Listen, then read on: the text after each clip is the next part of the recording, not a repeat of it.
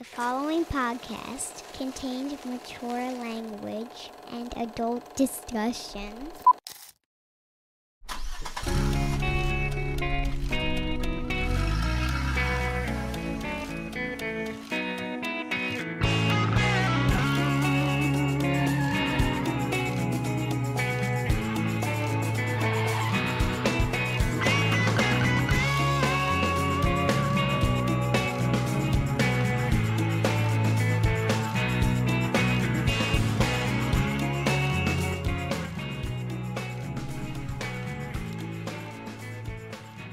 If there was a like a podcast chart for best intros,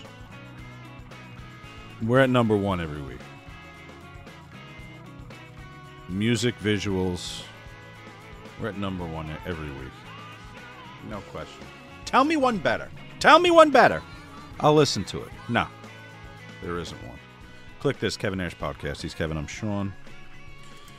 Back on another Monday. Most of y'all listen on a Monday, we noticed.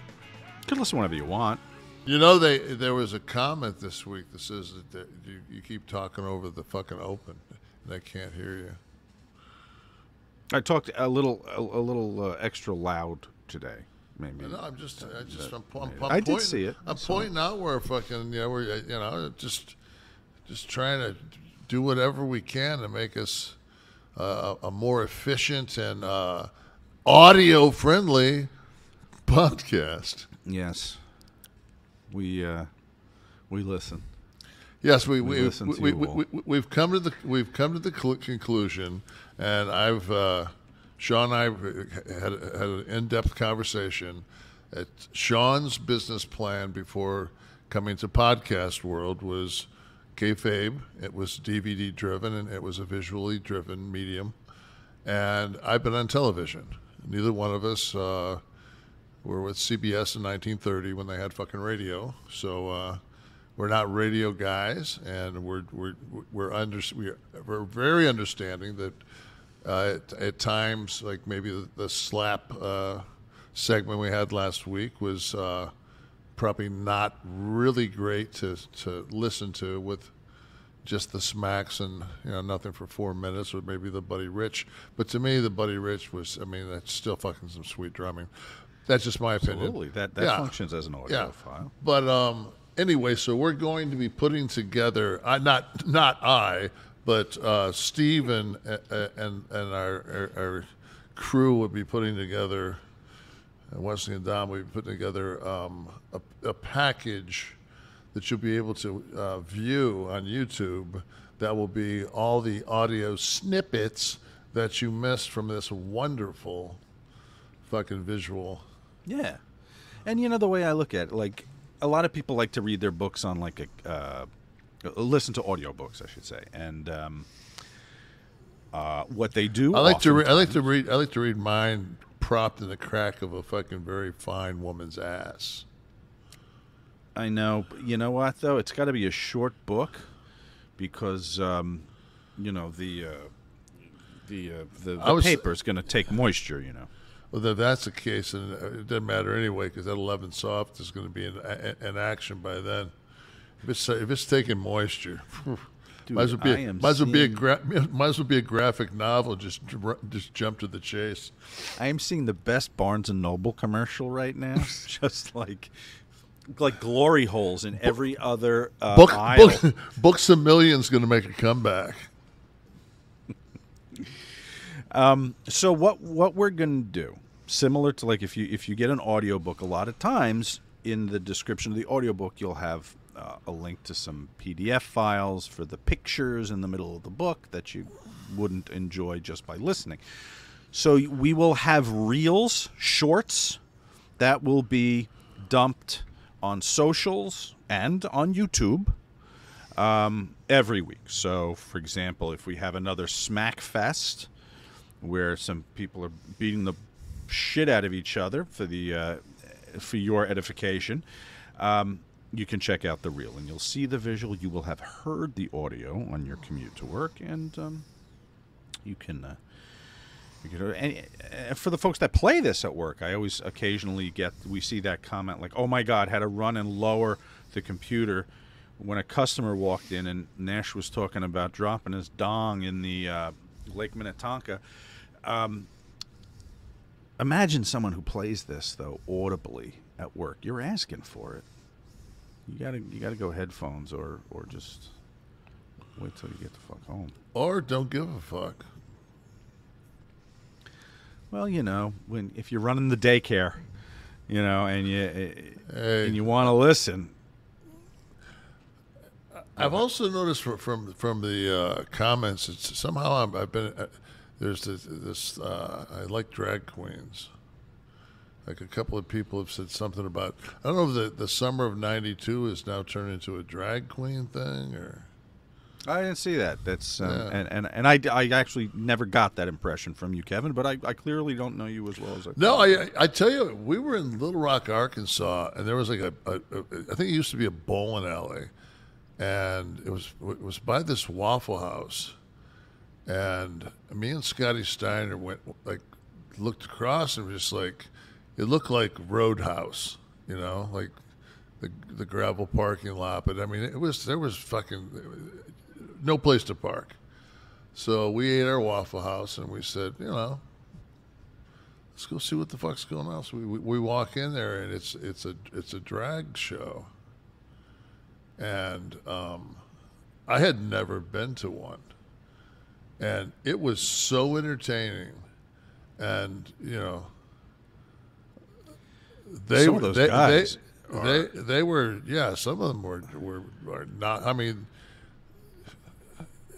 it's like it's like the guys that go on Instagram and you go to the, you'll follow you might look at some hot girls or whatever, and so then you hit your magnifying glass and it'll just pop up what you've been looking at. So a bunch of hot broads will pop up, and it's like, have you ever seen on Instagram where there'll be a bitch that looks like she's been smoking crack for 3 years. She's got no teeth. She's got horrible. Her skin's horrible. Her hair's ratty, and she does the process from A to Z and she usually finishes by putting her teeth in. But she paints herself up, puts the wig on, and does everything. And the girl looks like an 11 when she finishes. It's unbelievable. Were you on Tammy Sitch's account? Where did you catch this? No, I don't. I mean, come on. There's only so much modern science can do. Gosh, that's got to be rough, right? You're in for life, right? Is that the sentence? I mean, it doesn't seem like it doesn't seem like somebody that's going to make parole and come out and stay out. So no, I think any hope of rehabilitation is over. There's only one way to know if you're dealing with a real woman. Now, you say you could pull the pants down, but people get operations now to make things look different. A man's ring finger is larger than the pointer finger. Okay, so look at your hands, palm first. So your ring finger is larger than your pointer finger. A woman's is either smaller or the same size. I'm the same. Go to your other. You probably lost the tip of your finger in a basketball game or something, or when you were in the Yakuza. Look at the other hand. Is it really the same? Yeah. A woman's will be the same or smaller. I would venture to guess yours is slightly larger, and you just can't. I tell. do have a fucking Adam's apple though. If I have to, I'll stand up and juggle my balls. We're good. I'll juggle my balls because ain't no way fucking nobody but God made them motherfucking gorgeous motherfuckers. God couldn't get you to fucking Lafayette this week, could he? For an appearance. Man. I swear to God, if I don't have fucking some of the worst travel luck, so go to Pensacola, everything's fine. So I'm supposed to go to Lafayette, Louisiana. I meet the people from Lafayette at Pensacola. sweetheart people. And, I mean, Dallas, Paige, and I, we had a nitro there, and Dallas and I took off. We got there early, and we took off, and we found, like, a place, like, down by like, some bayou that sold crayfish and fucking buckets of beer. And we got fucking wasted and came back to nitro. And that's my my memory when I hear of Lafayette is me and Paige getting fucked up. And still working and having a good time. I think we worked against each other in a tag. I think that's why we did it. But so it's bike week, so I know I'm going to have to swim fucking upstream against the salmon. So there's 500,000 bikers. It's Friday. It's actually Thursday. Is it Thursday or Friday? It's Thursday. Mm-hmm. So,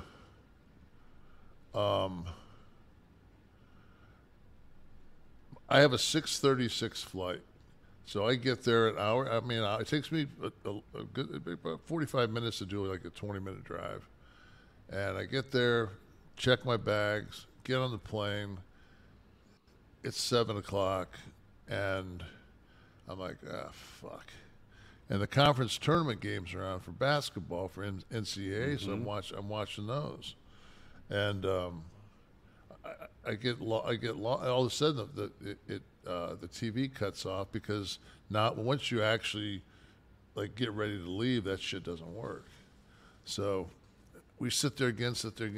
Now I'm looking, and we're supposed to land at 8:26. I have a 9:05 connection. Connection out of Atlanta. Yeah. And so I go ahead and I get on my app and I look, and it says, plane is delayed. These are your options. And I look, and the only option that has first class the next day is at 6 a.m., which makes me basically have to get up at like 3:30, which means I ain't going to bed. Right, of course.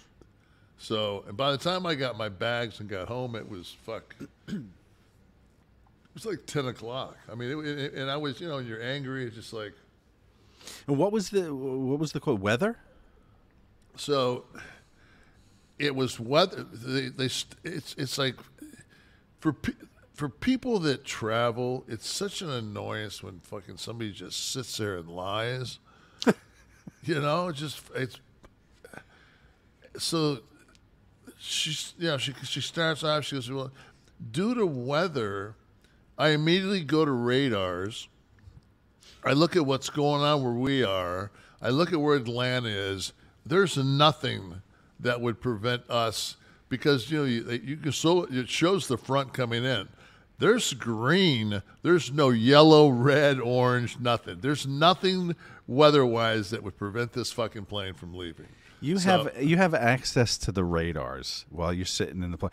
Watching you navigate the computers like watching Early Man with a rock, but you've got radars up on your phone. Dude, I'm fucking, hey, when it comes to traveling and catching you in a lie, fuck yeah. Fuck yeah. Fuck yeah, I got everything. I'm wired into the pilot's fucking mic. So then we finally pull back, and they shut the plane up, and they sit down, they put their seatbelts on. The flight attendants sit down, and we back up and we sit there for fucking 20 minutes. Now it's really looking bad. I'm thinking like, ooh, fuck. I said, I've done this flight, best time 54 minutes, and that's fucking late at night. That's like leaving Atlanta at 11 and coming home. There's nothing.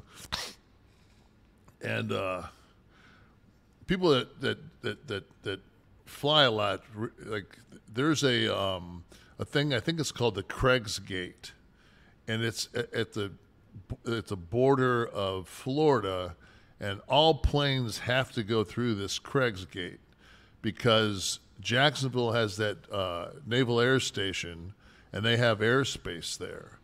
So you can't, when you fly through the Florida, it's like there's like an area, and you'll see fucking in the daytime, you'll see all these flights staggered, then you'll see them fucking, when they get through that Craig's gate, they'll fucking, if they're going to Miami, they'll go left. If they're going to Tampa, Orlando, they'll go right. But they've all got to go through this spot. So that's what happens is that thing gets clogged up, with just fucking, because just inadequacies of fucking, and I'm sure it's the acting FAA supervisor's fucking job. But who's Craig, first of all? And why does he get a gate? I don't know, man. I'm thinking it was Craig Elo that fucking Jordan hit that shot on. They're just giving him some fucking love.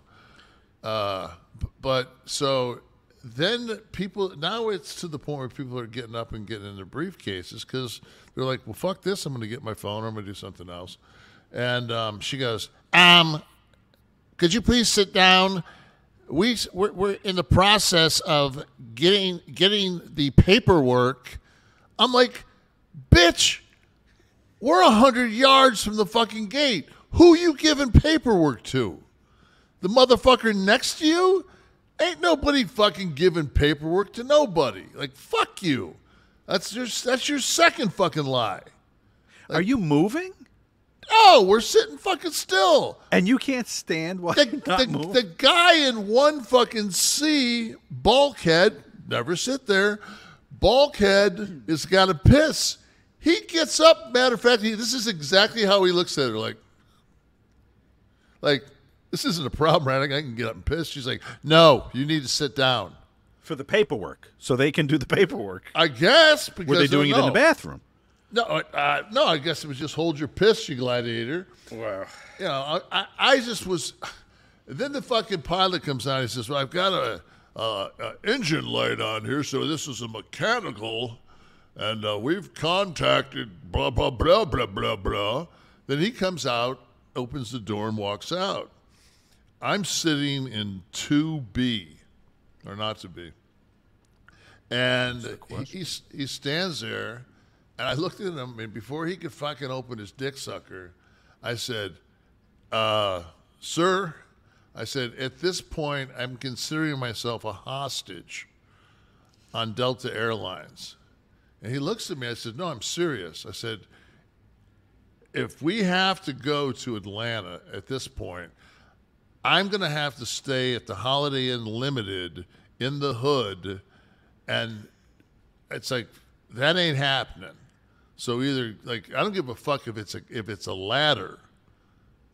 Just let me get off this motherfucker. I've already checked my flights. I'm not reboarding tomorrow. This is a punt. And so he looks at me and goes, so next thing you know, they've got another engine light. They pull the fucking plane back up and fucking, they deboard the entire plane. Everybody's asked to get off the plane. But they tell you, because TSA has already left, because we're at a 6-gate airport that only runs 2 planes, TSA has already left, that if you leave the controlled area, you will not be able to return. So now you've got 135 people standing around this one fucking red coat, and it's amazing. There's the guy that's next in line. That's the best feeling on earth. If you're not the first guy in line, being next is the best thing, because there's that little bit of anticipation, but you know what? I'm next. This is the guy that's 135th is standing at the back of a line like he's at fucking Walt Disney World. There's 250 fucking empty seats. I just wanted to go back there and tell all those people, you can't sit the fuck down and do this 10 people at a time, because this plane isn't going fucking anywhere. It's going to take forever to get our bags off, because they weren't expecting to fucking take bags off a plane. So there's one motherfucker that's going to be taking bags off.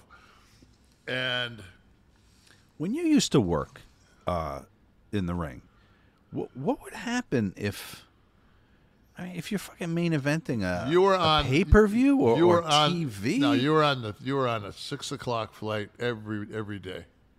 If you flew, you were on fucking at 5:35. There were so many times we'd leave the bar in Boston and go sleep at the gate. Right. Because we weren't dropping fucking $3 to get 3 hours of sleep. We'd sleep in front of the exit door. Not in 1994. That was your whole draw. Yeah, right. We'd sleep in front of the fucking the gate door. So if they were going to let somebody on the plane, they'd have to open the door, and we'd be laying there. You'd have to wake us up so we could hit Scott in the head with the door. Yeah. Hey, you guys want to get up? Fuck. That was the story back in the day when I first got, I ran into Snook. And, you see Snook in the morning, it'd be dark out, but Snook would have his fucking shades on. You'd be like, man, what the fuck's with Snook, man? Why's he got shades on? Fuck, man. You leave the bar and that fucking sun's out. It's like, fuck them shades. I mean, it's Scott fucking used to live in those fucking shades. It'd be like, my phone would ring and be like, hey, man, we got to catch the shuttle. I'd be like, before I even brush my teeth, okay. Like, fuck. And then my eyebrows fell off. But you and Pac. Yeah. So you didn't get to Lafayette last week. It's a shame. So folks out there, you'll see Kev on the again. I disappoint. So this weekend's Kansas City. So I look at the temperatures in Kansas City. It's fucking. I mean, it's cold here today, but it's not like bitter cold. Like I went to the gym with a fucking sleeveless shirt on. What's Kansas City this week? Fucking, it's like this weekend's like 43 and 18. It's like, fuck. That's the coldest weather I'll have been in for like a year because I haven't left since September. So I've just been down. I've just been down here in Florida. It's just like, holy fuck. You had some cold spells there this winter, though. Yeah, but ridiculous. I mean, it's like a day. Right. Like not 18s. Right. I mean, I watch the news. And I think I'm watching that fucking horrible end of time or end of days, whatever that fucking Schwarzenegger movie was, with the the snow and the floods over on this side and this and fucking, Definitely, Earth is definitely in a battle. Yeah, you know what though. For the people in the Northeast, I mean, it's been a long time since a lot of those people got fucking 12 inches. Boom! We've been snowless, if that's the 12 inches you're referring to. Whatever you want to call it. Feedback from last week. Those of you enjoyed the show like Fingers MC. Love the show and love that it starts off my Monday mornings from England. But that misconception section was the best thing from any episode, in my opinion. Nice one, lads. All right, Fingers. Travis N. Singh. Has anybody... No, I was going to say, I thought it was very pompous of me to... clarify any misconceptions. Well, that was my idea to do that because... No, that was one of the fucking comments I read. That it was. Somebody said that you were pompous for doing an episode on yourself. The fucking show's called the Kevin Nash Podcast. And then if the person went on to say I was the worst drawing WWF champion, WWE, which is not true, and that the other company I worked for closed down. And Eddie Guerrero had it right when he said that Kevin Nash is just pure evil. Like that horror movie you did. Yeah, that classic. That was fucking Kane. Oh yeah, I could have fucking. That's right. He played Diesel, so maybe it was me. Maybe it was, and maybe it was. Travis N. Singh, has anybody's family members ever call them a drug addict because they smoke weed, but they sit there and they build on coffee and sugar all day and then have diabetes? I think I know what he's saying. And well, it's like if you've ever been to an AA, like a large... I remember one time we were in Detroit. Actually, we were in Troy, Michigan. We were staying at the Marriott on Big Beaver. Great name for a road. We were staying on and a prom date. Yeah, Marriott on Big Beaver, which has a shoeless steakhouse, which is nice. And there was a huge Alcoholics Anonymous, an AA thing going on. And this is when they were really fucking buckling down on that smoking inside shit. So they had like a almost like a roped off area in front of the underneath the canopy or whatever you want to call it from the from the elements where you would come in and pull up your car and check in and shit. You couldn't smoke in that area. You had to be on the sides of that. But every motherfucker in that AA was pounding fucking. They had these giant green things that were full of coffee. Everybody had a cup of coffee and a cigarette standing outside. I'm just like, so you're giving up alcohol for nicotine and caffeine.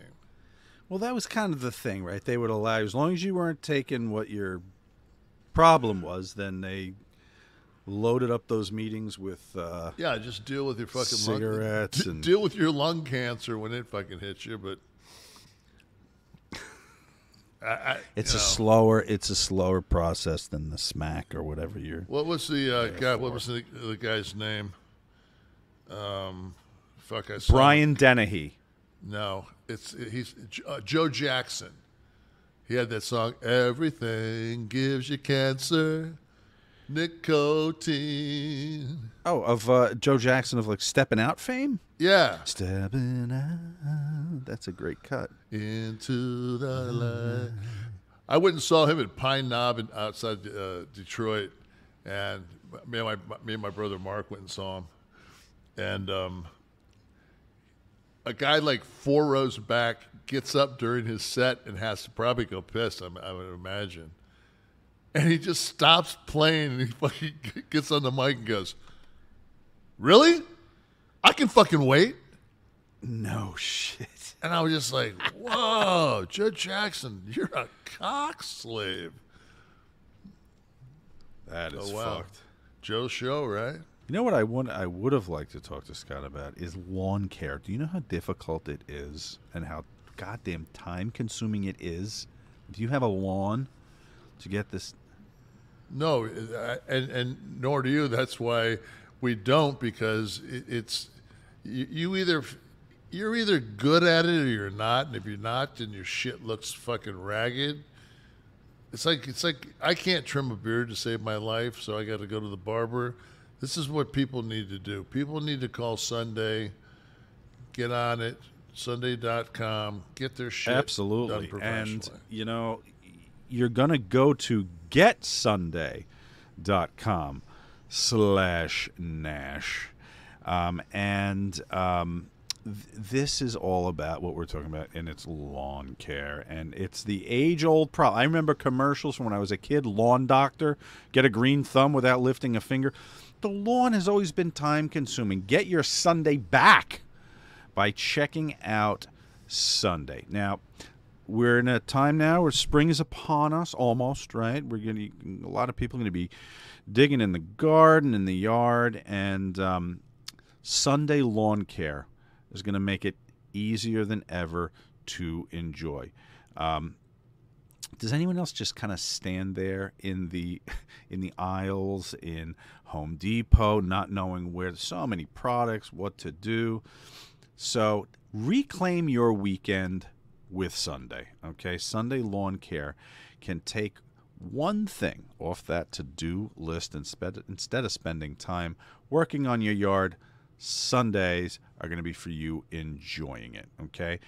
Go to getsunday.com/Nash. Enter your address and get a customized plan created just for your lawn. I'm not kidding. You just go in, you put in your address, and you get a customized plan for your lawn. No more trips to the store hauling heavy bags. This is going to get shipped straight to your home, okay? You just need a hose to apply Sunday. You can fertilize your whole lawn in less time than it takes to watch an episode of your favorite TV show, for God's sakes. And they only use ingredients you can feel good about. No harsh chemicals, no long waiting periods or trying to keep your kids and pets off the lawn while it's still on there. You simply apply, you let it dry, and you're back to enjoying your yard. Sunday is easy and affordable. Some lawn services, by the way, I know they can cost you about $1,500 a year, but Sunday's full season plans start at just $109. And on top of that, if you're a Kliq This listener, you're going to get 20% off, okay? Full season plan starting at $109, and you can get 20% off when you visit getsunday.com/Nash at checkout. Get Sunday, G-E-T, Sunday.com/Nash at checkout. 20% off your custom plan. Go get Sunday. Get your Sundays back, guys. Yeah, that's it. I think it might have meant Shoeless Joe Jackson, too, of baseball fame. Yeah, that was Ray Liotta. How about the Oscars not having fucking my boy Tom Sizemore in the memorial fucking section? It must have been cut. It must have been edited already and packaged. I don't give a fuck. I know they should. Have. That's Sizemore, man. Anne Hesh, she wasn't fucking. She died halfway through the year. She didn't get. I mean, I don't get it. Like 80% of those motherfuckers are like, and I'm not saying that they're not important to the industry, but they're not mainstream. And yeah, Wesley says no Leslie Jordan. Oh, I guess if you ever had contact with me, you didn't get a fucking nod. Because I've had such a death-filled fucking year, you just if you die in my fucking wheelhouse, they can't bring it up because Will Smith might hit you. I don't know.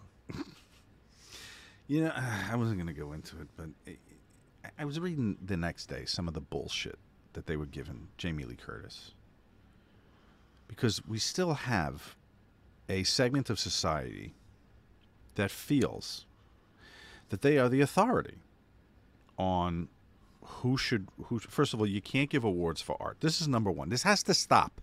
This all has to stop. There's no best anything in art. I can tell you who the best fucking basketball team is in 3 weeks. I can tell you who the best football team is every February. There's numbers to do that for us. There's no best unless you want to reward box office. There are numbers for that. But there's no best. There's no best. So don't sit there and say that because Jamie Lee Curtis, I heard one theory that she was on screen for less time than the girl in that movie, which, Jesus Christ, I sat through that movie. Don't even start me on that. You can't do this. And then it becomes a race thing, and who was up? Who Angela was Bassett. Angela Bassett. She's a wonderful actor. But it's really hard. is. It's really. But you can't sit there and say one is more meritorious than the other. Then you start throwing color around. Give me a fucking break. It's gone too far. The pendulum swung too far. It's got to come back a little. It's got to come back. Yeah, everything. To me, it's like a bodybuilding contest. Like, it's just absolutely subjective. Like there's criteria, but. You know, I know. I agree. The criteria still has to be differentiated between the fucking people that are using the criteria. You could read the criteria and have a completely different conception of what we're looking for than I would. Absolutely. So even if you have criteria, it's too subjective, is what I'm saying. Absolutely. You cannot so do this. It's like, I think what they should probably do is just fucking get rid of all those fucking shows. I agree.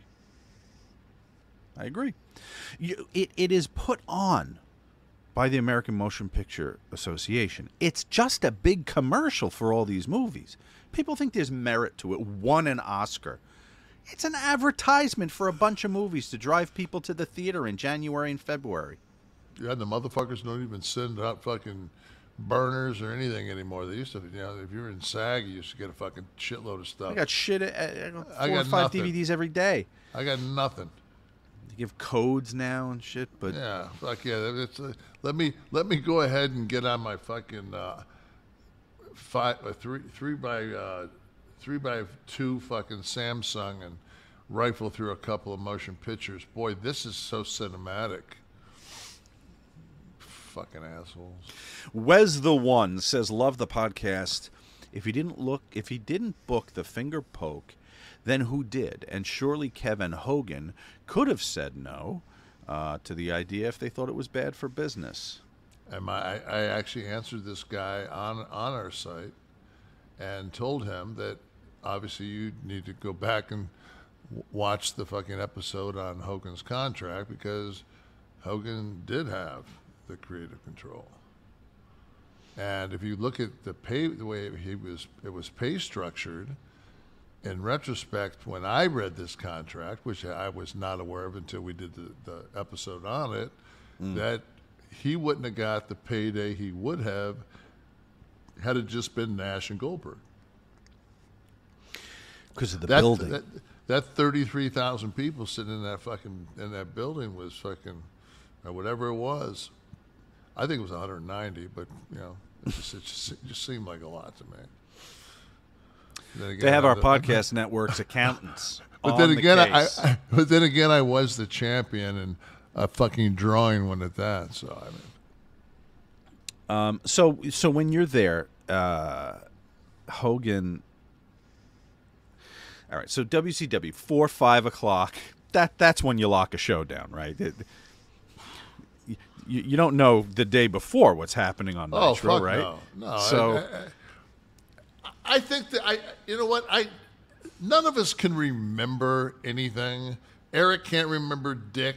I can't remember Dick. Fucking Hulk can't remember Dick. Scott probably, who could remember, it's past. And we'll get to that later, since it's been a year since we lost my partner. Mm-hmm. So it's like, I don't know what happened, but I know that Hulk had worked his way somehow in that main event. And at that point, now what are we supposed to do? If we're going to turn on Bill, would we go out and punch each other in the face for 9 minutes first? And Hogan had to be on the card, right? Yeah, so it's like he's coming loose and he's coming after Hogan. He's not necessarily coming after me. So if I don't do the finger poke, then I'm a babyface, and I'm wrestling Hogan. So he comes. So Goldberg gets loose, gets into the Georgia Dome, hits the ring, and now he hammers Hogan. And as soon as he hammers Hogan, it's a DQ. And I still have the strap. Mm-hmm. And that's not what they wanted. Right. So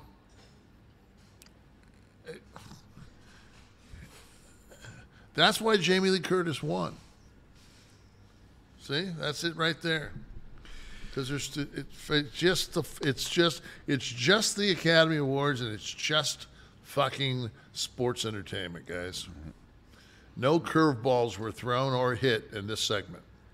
Love somebody to do the fucking flat back up there at the Academy Awards at Mann's Chinese Theater. Fucking Chris Rock fucking worked fucking super strong Japanese style last year. Fuck.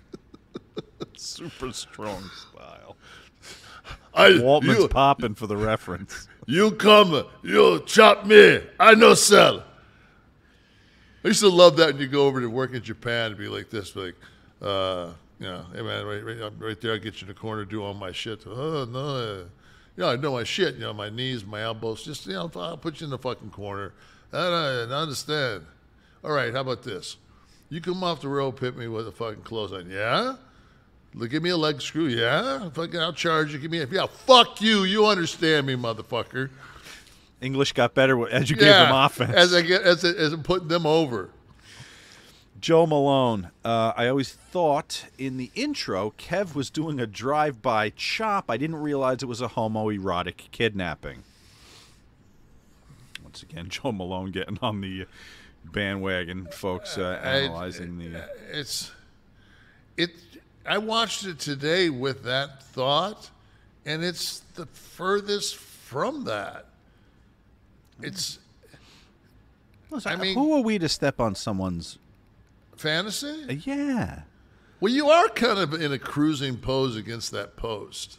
Some people, if you analyze, if you want to get everything everywhere all at once about it. I didn't see a bandana coming out of your back pocket. Like, if you'd had a yellow bandana coming out of your left pocket and I knew that I was going to piss on you, then... I think Wesley's firing up Carell Draw right now. NMLS number 65084, equal housing lender. Woo! As an adult, don't we all miss spring break? Nothing like taking a week off from all your responsibilities. Well, here's the next best thing for adults, a spring break from house payments. SaveWithConrad.com can help you get rid of all your credit card debt just like that. We're routinely helping our listeners save $5, $6, $7, even $800 a month. And you don't need perfect credit or money out of your pocket to do this, but check this out. No house payments for 2 months. At SaveWithConrad.com. Yellow flapper on my back there. Brian McNeil. Sean, I'm sorry to say, but Chris Rock doesn't waste a moment. Couldn't be more incorrect. Chris literally says everything twice, every sentence.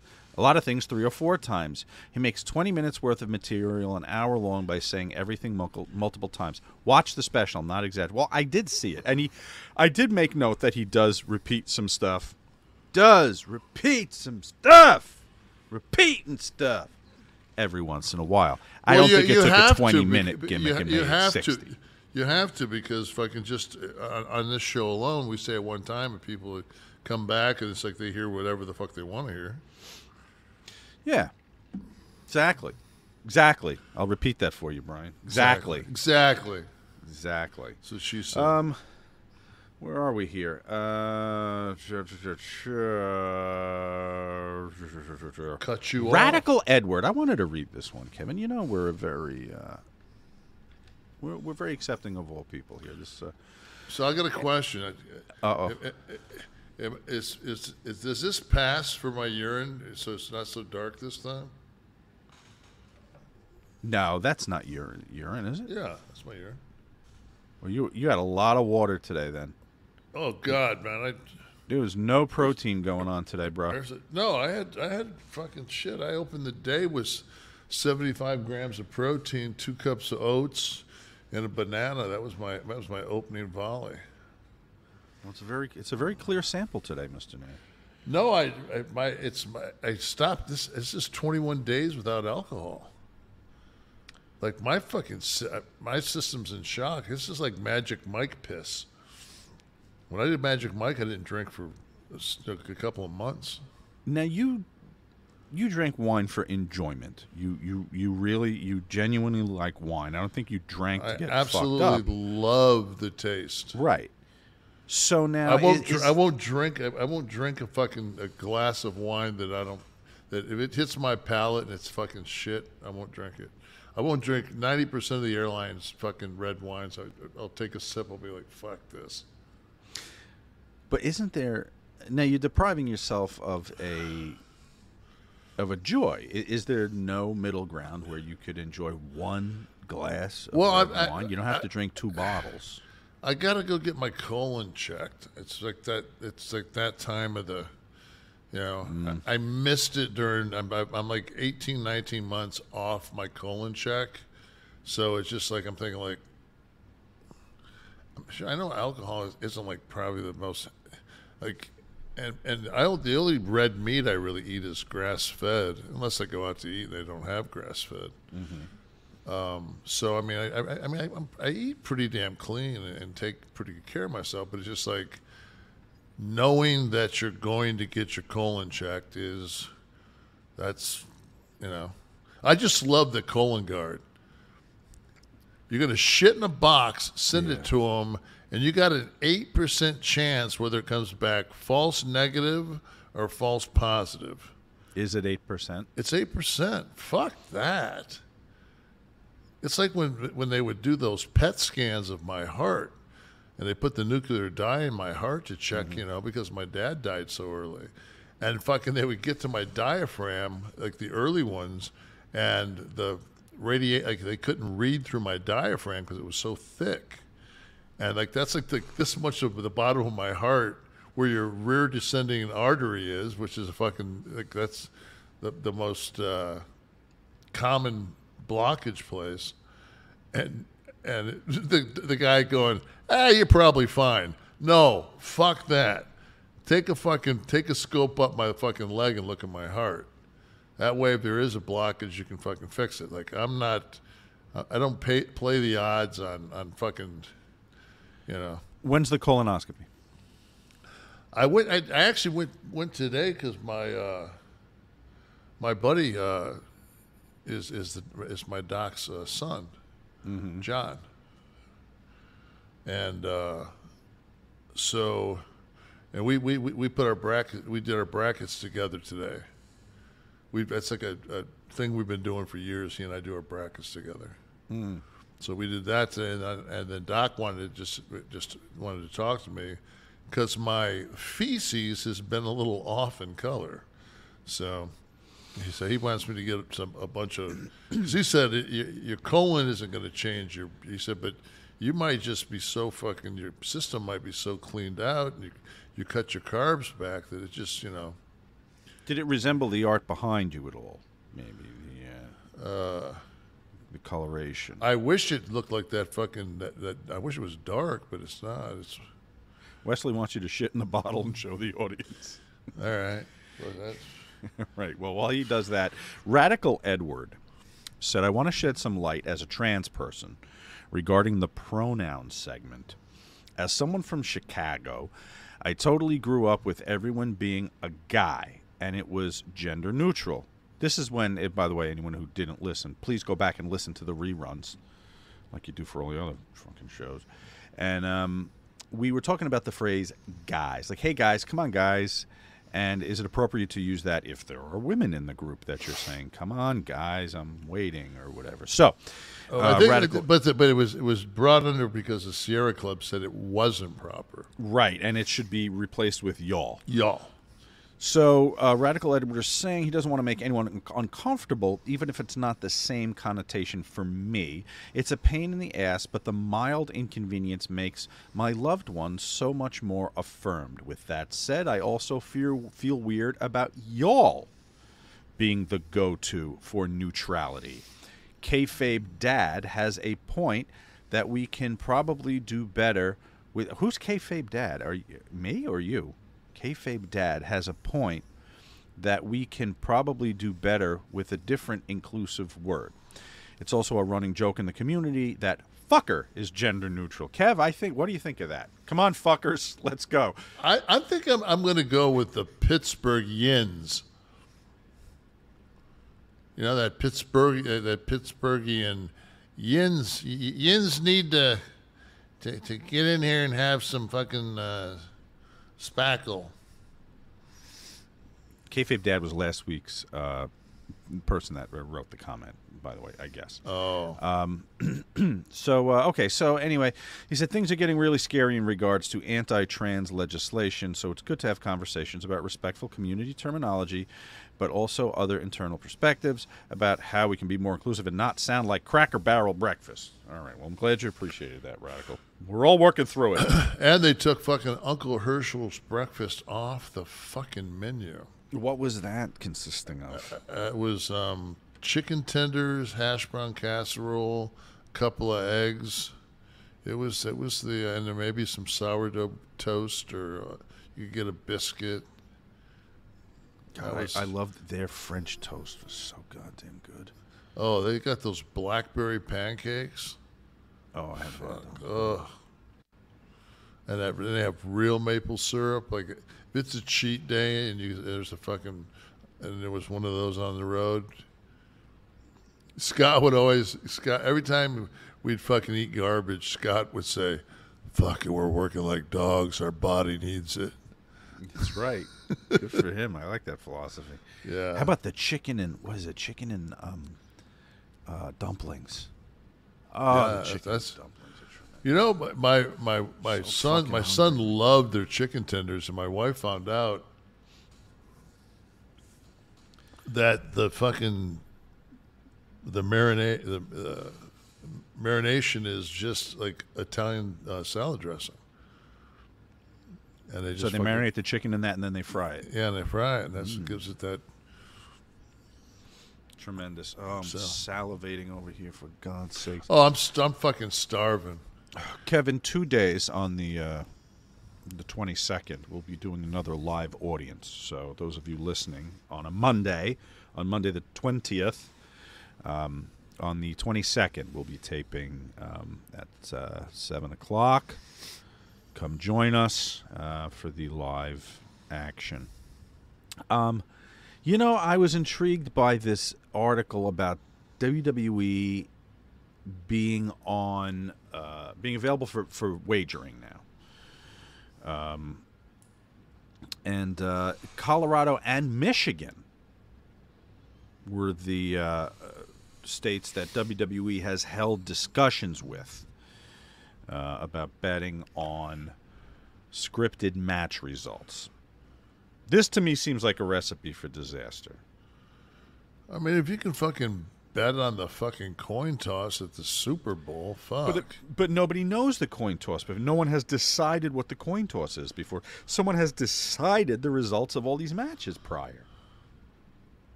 Can you bet on anything else in the world that's predetermined? Yeah, but how easy would it be to fucking get involved with fucking Vegas and change the finish and say you were injured and fucking have all the money? See, some motherfuckers are going to think like this. So, all right, so betting on the Academy Awards is apparently legal. So what they're saying is because there's an accounting firm, I don't know who does the Oscars, but Ernst & Young. Okay, so that explains the fucking Jamie Lee Curtis. The fucking money was on Angela Bassett. Exactly. They just fucking Buster Douglas our ass. Exactly. Saw where the odds were going. You couldn't get you couldn't place money on Tyson. So they're saying that Ernst & Young, WWE would be working with Ernst & Young to secure the match results so they won't leak to the public. So they're securing the physical writing of the match results, I guess. But there's people in creative that have just decided this. Not only that, you got to tell the talents they got to physically and mentally put the fucking finish together. Well, they're saying, WWE Creative says that they don't plan to inform wrestlers about results until hours before a match. But I think hours before the match is still enough time to call your buddy. I guess maybe get they, on maybe they DraftKings. The only thing they could do is not take a bet after 4 p.m. day of. And then that way if they gave the finishes out at 4:30, nobody. It's already locked. It's locked. And that's off the top of my head. And I think that's brilliant, and that's exactly what they should do, and that's the end of that discussion. So you'd be wagering on WrestleMania, I take it. Fuck no. You wouldn't trust this system to put money on one of the matches. Dude, I'm starting to wonder if fucking footballs will work. Some weeks I wonder the same thing. So, all right. So if you were to put money on WrestleMania 39, by the way, is upcoming. Sweet. And some matches have been announced. I think we have Roman Reigns versus Cody Rhodes, right? Yep. Okay, so there are some odds. So what is already? this? Is No, why that is that was an old one. SmackDown Women's Championship: Charlotte Flair versus Rhea Ripley. Raw Women's Championship. So let's do that. Oh, you want to do that? Okay, you want to wager? Let's do Rhea Charlotte. So Roman and Cody, who's going over? Roman. Okay. Now, because you're friends with Paul, this is in any way influencing. Is him hearing your opinion in any way going to influence the company's plans for the results of WrestleMania? I hope so. If he hears me say Roman, then fucking he'll make sure Cody goes. You put over. on Cody. I look like an asshole. Charlotte and Rhea. Charlotte and Rhea. Charlotte, the heavy favorite. Yeah. I don't know though, man. I think they've really pushed Rhea to that almost a spot above the female kind of that tweener, that China spot. You know, right? Like she's But you see what we're looking at here. Those of you listening, we're looking at the odds. Rhea Ripley at a negative 400, Charlotte at a plus 250. Now, booking this and seeing that, you already know crowd sentiment. So you know how impactful it would be based on the odds. Right. You know how impactful it would be to have the other person win, or what a letdown it would be if the heavy favorite goes over. I think this is going to change the what was the Roman Reigns Cody? It was closer. Roman and Cody. It was minus 175 plus 120 so Roman's the favorite. Roman's been a champion for what, 850 fucking years, or it's like he's been around. Actually, long. no. Cody would be the favorite. Cody. Roman's been the champion longer than Noah lived, right? Didn't Noah live to be like fucking 300 years or some shit? Yeah. So you think Roman's going to retain? You know what? At this point, I don't give a fuck. No, obviously, but no, I mean, I would have a vested interest, but I would like to see. I mean, 926 days. And we're how many days out are we from Mania? Another 20, 21? Yeah. So he's going to be the champion for like 250 or 950 days. I love that. I love long title reigns. I hate this shit where someone's a champion 17 times in 2 years. That's how it was forever. I think that's one of the things that stabilized that company. I don't know. I think it never hurts to have a babyface go over, especially if it's going to be the last match on Sunday night, to have Cody go over to give the WrestleMania moment, to fucking let everybody leave that fucking big-ass arena and that's watching it very, very happy, and then fucking give him a 2, 3, 4 month run so he can sell some merch. And then fucking beat him, because the money's always in the babyface chasing. I mean, that's just been proven. What do you think of the 2-night WrestleMania stuff?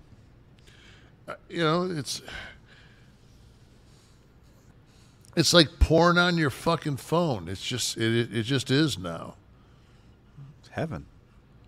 It just is. It just is. It's just there. Fuck. It's. I mean. If I moved all that shit into fucking whatever the SoCal, SoFi, whatever, fuck the name of that brand, I call it the Rams. I don't even give the Chargers fucking half the fucking field. It's just the Rams place. If I moved all my shit there, I'd want to keep it more than one day. Because the Staples Center's like in the middle of downtown. They'll have probably NXT and Raw and all that'll run out of Staples Center. Mm-hmm. So, but from a viewer's perspective, you're talking as a worker, but from a viewer's perspective, is the impact of WrestleMania still significant if it's? I think because 8 hours over 2 nights. I think because it's not a buy rate anymore. Like, you're not paying $79.99 for the one day. So it's streaming and it's content. And we all know when we went over the YouTube numbers of what the WWE does, that it's just more. It's more content. Our numbers. No, let's break this show over 2 nights. Let's do the WrestleMania format. Okay, well, we should be wrapping here in about 5 minutes. Good show, man. Thanks. Brock versus Omos. I like the visual when they fucking were nose up, and Lesnar would definitely fucking make that big fucker. Like, Lesnar's that guy. Lesnar's he is not a mark. He's a minus 500 to Omos's plus 300.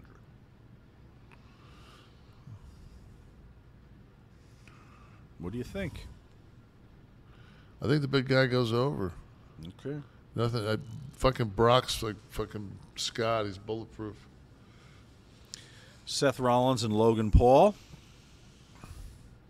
Seth at a -150, Logan Paul at a +110. I think Logan Paul goes over. He hasn't got a win yet. He got knocked the fuck out, so his boxing shit's fucked up. So he can't take. Make it work. Can't take too many fucking losses. Austin Theory and John Cena. I don't think it hurts Seth. Austin Theory. Austin at -333. Currently the champion. Again, I you know, after listening to Cena's promo basically saying if you lose, you're fucking finished here, I can't see them pushing that psychology and pushing that sentiment towards the fan base that they did 2 weeks ago, and then following it through with Cena beating him. Cena at a +200. Yeah.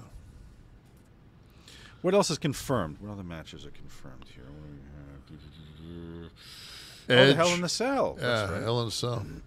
Finn Balor at a -175, Edge at +125. I'm actually going to have an over-under on that of will they stay in the fucking cell as should happen, because that's the reason for a Hell in a Cell or a topped cage match, is that the aggressor Finn Balor, who they the other three wiener dogged Monday, now is in the cell, and Edge gets to beat his chest and get the fucking victory. So you're with the numbers here. Edge going over. Yeah. Okay. Or fucking, some shit and the door gets pulled off by a fucking John Deere tractor and they wiener dog him again and bust him open and, Raw Women's Championship match. I think Bianca wins. Bianca Belair. -1. They're both at the -110 and -125. I think draw is the way to go on this one. I think Bianca's. It's not time to beat her. Understood. Now, my opinion. That's the only one people want. Absolutely, Trish and Lita got to go over, or there's turmoil between that team and the other guys go. I see Trish and Lita and Becky going over. Damage Control at a +100. Becky, Lita, and Trish at -150. God, that's like that top brackets. You got two Hall of Famers in there. But I mean, if you want to fucking make, you can definitely beat Becky and fucking put a rocket up up your heel faction's ass. Right. Could happen. Yeah. Hey guys, need to call a quick timeout here. Wanted to tell your listeners what I've been telling my listeners over at OU Didn't Know for a while now about all the cool things happening over at adsfreeshows.com. The wrestling wars are heating up as David Crockett and Conrad revisit March of 1985 on The Book. Vince has brought WrestleMania 1 to life, while Jim Crockett Promotions is preparing to be back on TBS television. And you got Dusty Rhodes and Tully Blanchard on top, Magnum TA and Ivan Koloff for the U.S. title, $5,200 at the gate. And meanwhile, while that show's happening, WrestleMania is becoming a thing. And the wrestling wars are about to heat up because just 1 week from now, you guys are back on TBS. Former WWE executive John Filippelli sits down with Conrad on an all-new edition of The Insiders and discusses his tumultuous relationship with Bruce Pritchard during his time with the company. Vince was trying to, I think there were times where he tried to sort of get us to try and work together better than we were. And I was quite candid about how I felt about him, about that I didn't appreciate him undermining us or me, and I would have no part of it. And I told Vince, if he doesn't straighten his act out, I don't want him, he's got to go. Either he goes or I go. Ad-free shows members recently got to chat live with the enforcer, Arn Anderson. And hear stories of legends like the late, great Bobby the Brain Heenan. Sharpest, funniest, wittiest guy there's ever been on this earth. I could look at Bobby and go, "Hey, Bobby, you got a bump on your neck." Before I could get neck out of my mouth, he had to come back. Boom, boom, boom. And just hilarious. That's just a small taste of what we got waiting for you. With 4 levels to choose from, see for yourself why ads-free shows is the best value in wrestling today. Sign up now at adsfreeshows.com. So you'll be watching WrestleMania. Clearly, you're not watching AEW anymore because I was looking at the news and I saw that you have a blood oath with Steve Austin. But actually tonight I taped the show. I taped Dynamite tonight because they got like a stacked show. And to prove everybody wrong, I think there's a bit of a contrarian. I'm just watching Jade.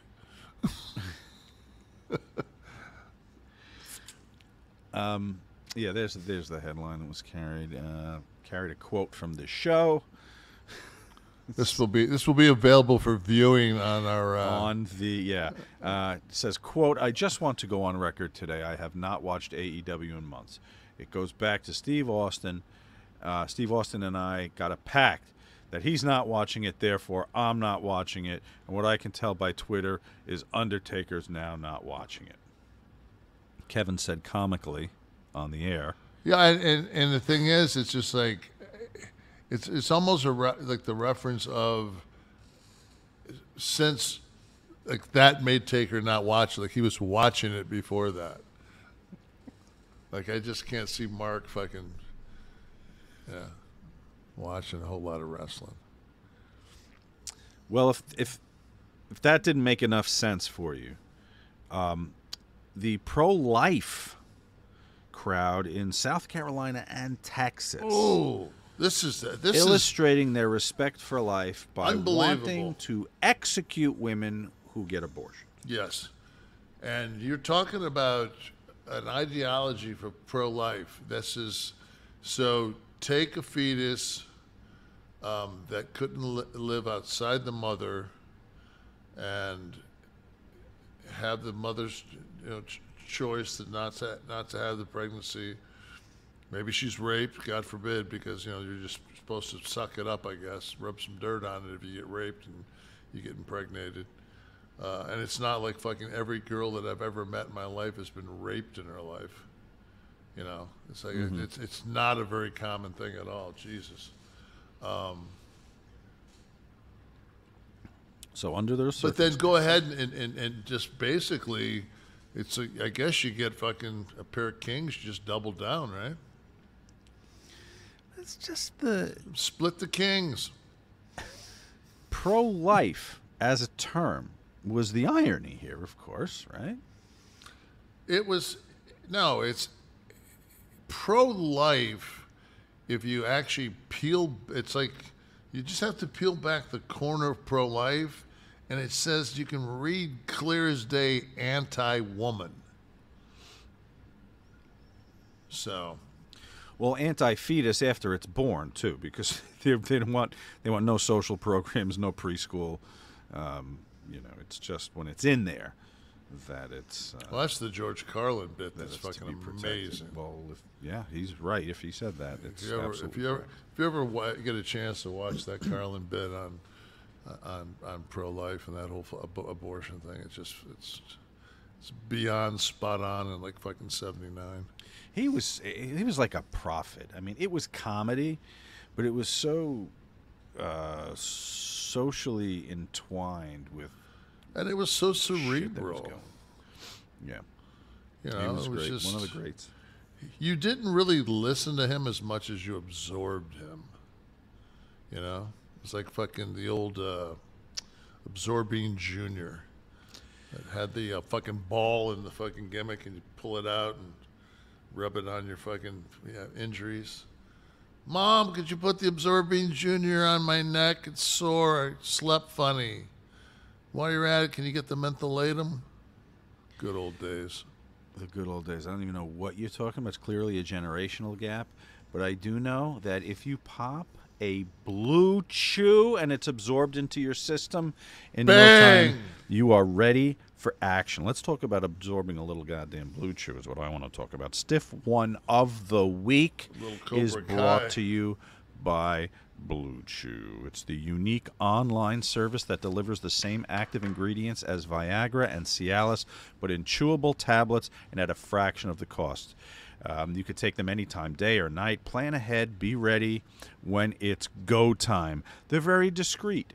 Those of you that are watching are seeing the packets, right? Slip one of those out, pop it, chew it, ready to rock. And Blue Chew will deliver these to you. The process is simple. Sign up at BlueChew.com, consult with one of their licensed medical providers, and bang, once you're approved, you receive the prescription within days. It's shipped. It's at your door. Best part, no doctor's office, no pharmacy.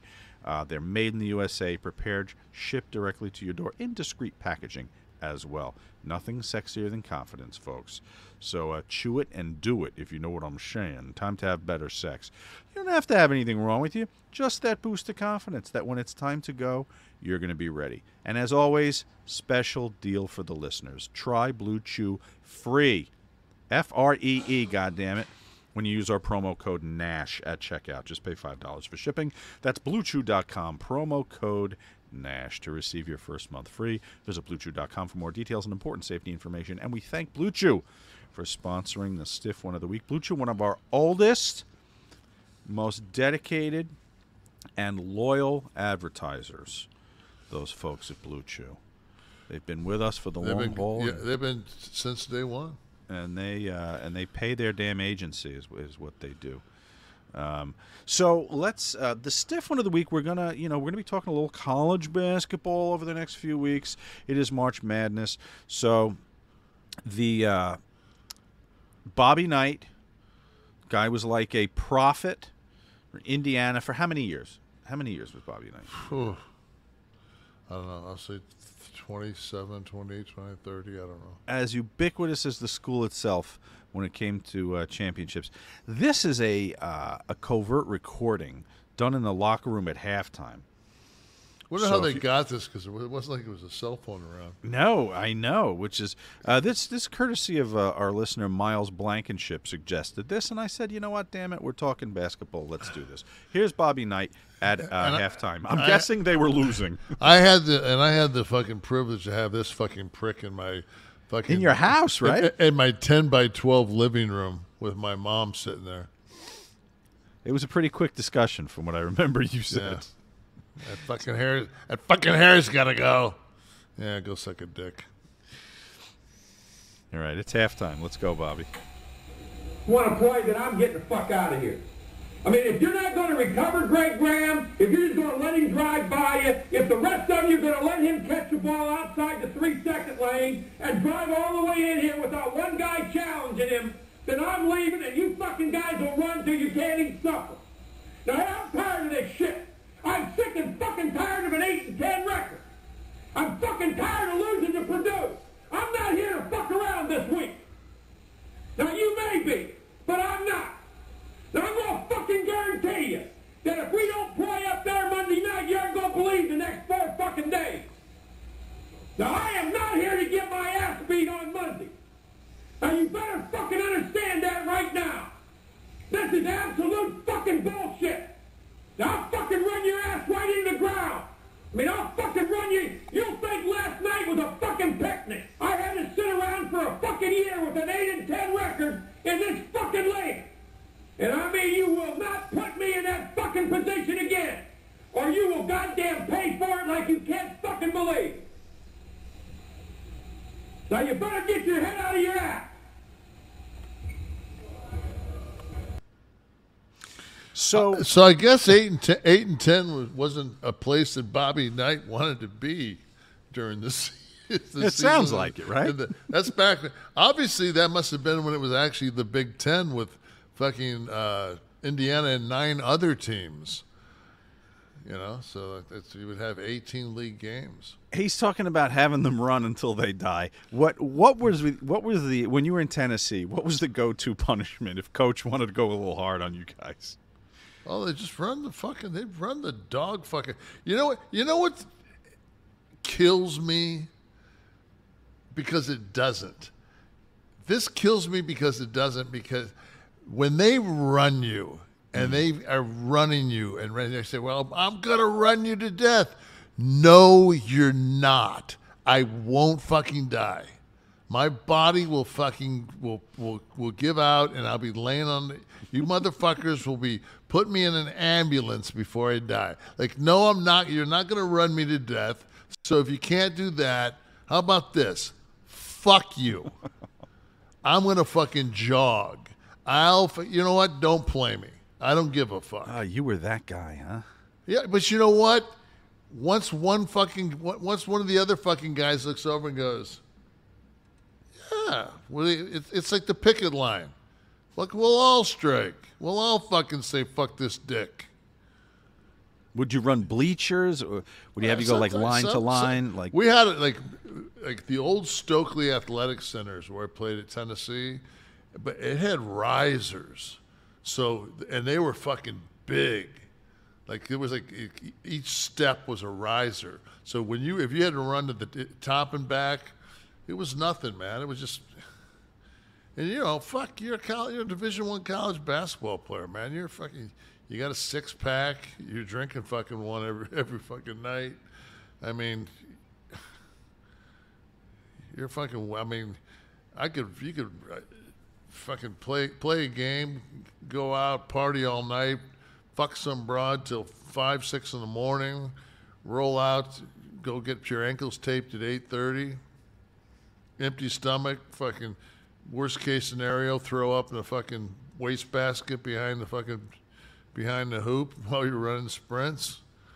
Shit's gonna be over by noon. You get fucking dressed. We play on Friday. Go to the fucking football game on Saturday. Get fucking hammered there. Was homework or studying in there anywhere whatsoever? You had during the season. You had 2 hours.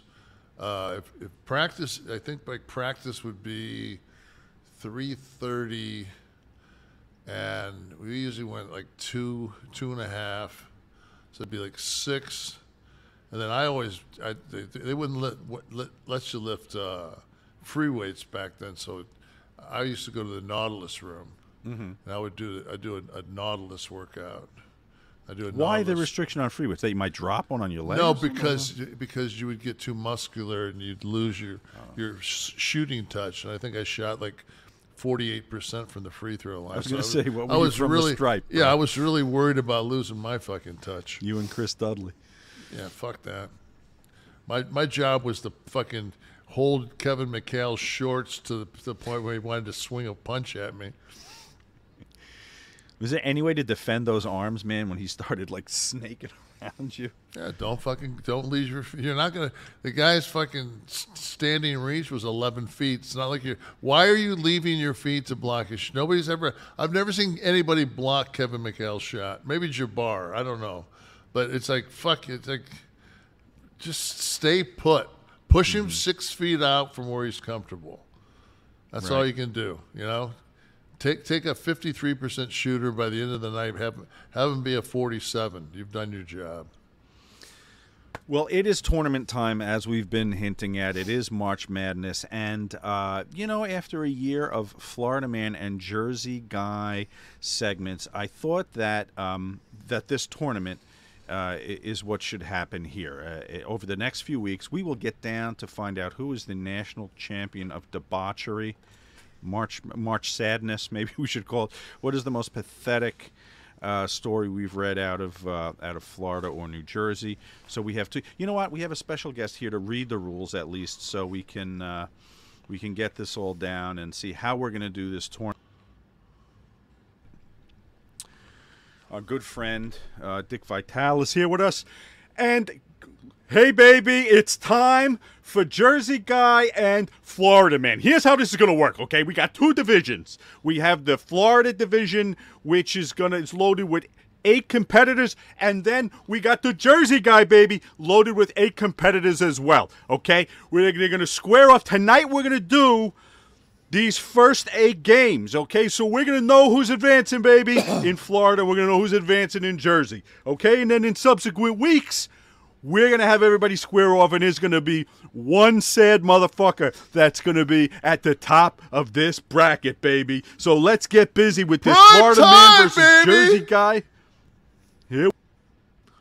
Primetime player. I get to say thank you. I did get to interview Dick at one point in the 90s. He was a wonderful guy and an interesting career. But hey, I wanted to go to Detroit. You told me. My mom wouldn't let me. Yeah. My girlfriend in high school, her name was Bernie Jacobs, and my mom said, you're gonna get her pregnant. She'll be out of school. You'll be out there. You'll be running the fucking streets of Detroit like a thug. And I said, please let me go to Detroit. I want to go to Detroit. A guy named Mike Bunker. We used to have 0 hour. It was an hour class before school started. Only the basketball players could take it. It was basically basketball practice from the first day of school on. It was illegal as shit. Yeah, by the time the Thanksgiving tournament came around, we were fucking razor sharp. We'd fucking drill teams. So you have Mom to thank for the trip to Tennessee, huh? Yeah. Tennessee. So let's get this bracket. So here's how this is going to happen, guys. We've got. You know, they didn't like me down there. I think the term they used was evil. Kane. So the bracket. Let's do the Florida bracket first. And what we're going to do is there's, of course, 2 of us hosting this show. And then we've got 3 behind the scenes. We've got Steve and Wesley and Dom. So we do have an odd number here. So we will have somebody advancing for each game. So those of you listening at home, I will read the story to refresh anyone's memory. If you're playing along at home. So the first game is the number 1 and number 8 seeds, squaring off, of course. And the number 1 was the headline is Face-Eating Attack Lasted 18 Agonizing Minutes. And this was out of Miami. A grisly assault on a homeless man whose face was eaten by a deranged assailant lasted for 18 agonizing minutes. And was captured on nearby surveillance cameras. Rudy Eugene, who authorities suspect may have been high on a dangerous new street drug known as bath salts. Okay, so could have been worse. It could have been your ass. Yeah, I mean, and after imagine 18 minutes being down there, licking the copper penny for 18 minutes. And then the number 8 that he is squaring off against is man drinks bleach in courtroom after being found guilty of armed robbery. And I'm not sure what that what his intention was. It doesn't even matter. This is a 1 seed versus an 8. It's not even. It's just there's no reason to even go into the bleach drinking. The face eaters fucking moving. That would be my vote as well, Kevin. Let's see what we have. Okay, so it's the 3 Wes Stephen. So let's move him down onto the bracket there, the number 1 seed. The 18-minute face eating advances, obviously. I mean, for God's sakes. The second game of the night here. Sister, this is the number 4 versus the number 5. Sister stabs. Her sister is stabbed. Let me get this. Woman stabs sister with EpiPen because she's, quote, allergic to drunks, police say. Squaring off against the number 5. Man arrested after buying meth and asking cops to test its authenticity. Okay, that's. See, it's like that 8-9, the 8-9 in the fucking tournament bracket that you got. But the committee picks the 8. The fucking bookies always pick the 9. This is like the 4-5. I'm picking the 5 too, and this is unanimous, I think, through everybody here. So yes, our friend who asked, let's give him some credit in case he's listening here. For God's sakes, this is Mr. Thomas Eugene Colucci, of Spring Hill. Nicely played. Like hitting your fucking putter off the 17th at the Players last weekend. Oh fuck! Yeah, I can't believe I ended up in the water. So let's see who's. Let's scroll down on the bracket here. We need to get our next competitors. This is, and we're in the Florida division. If anyone's just joining us, we are in the Florida division here for our March Madness. It better not just be fucking joining What's that? us. It better not just be joining us. Like we want Absolutely, that but full run. sometimes someone's finger might hit the slide button by accident, or maybe they slid down exclusively to see the tournament.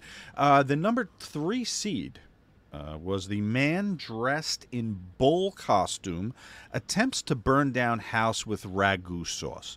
So much going on there. And then where do you find a bull onesie? I remember all these. I remember all these. I mean, this is fucking 6 by. I mean, the kid got. The number 6, yeah. Man takes 10-year-old son on a paintball drive-by, and the child is injured by real return gunfire. And then the other fucker's the guy that isn't he in the number 2? Isn't he in the nativity scene? We will get to him. He is the next contest. But how about here? Who's advancing? The man in the bull onesie trying to set fire to a house with ragu? No, yeah, I agree. 6. I think the man who takes his kid out for the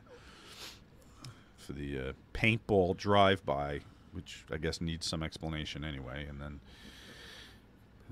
he's dealing with someone firing a real gun at the car with his child in it. You teach your kid to do heroin like me. Man arrested after having public sex with a dog and damaging a church nativity scene. Takes.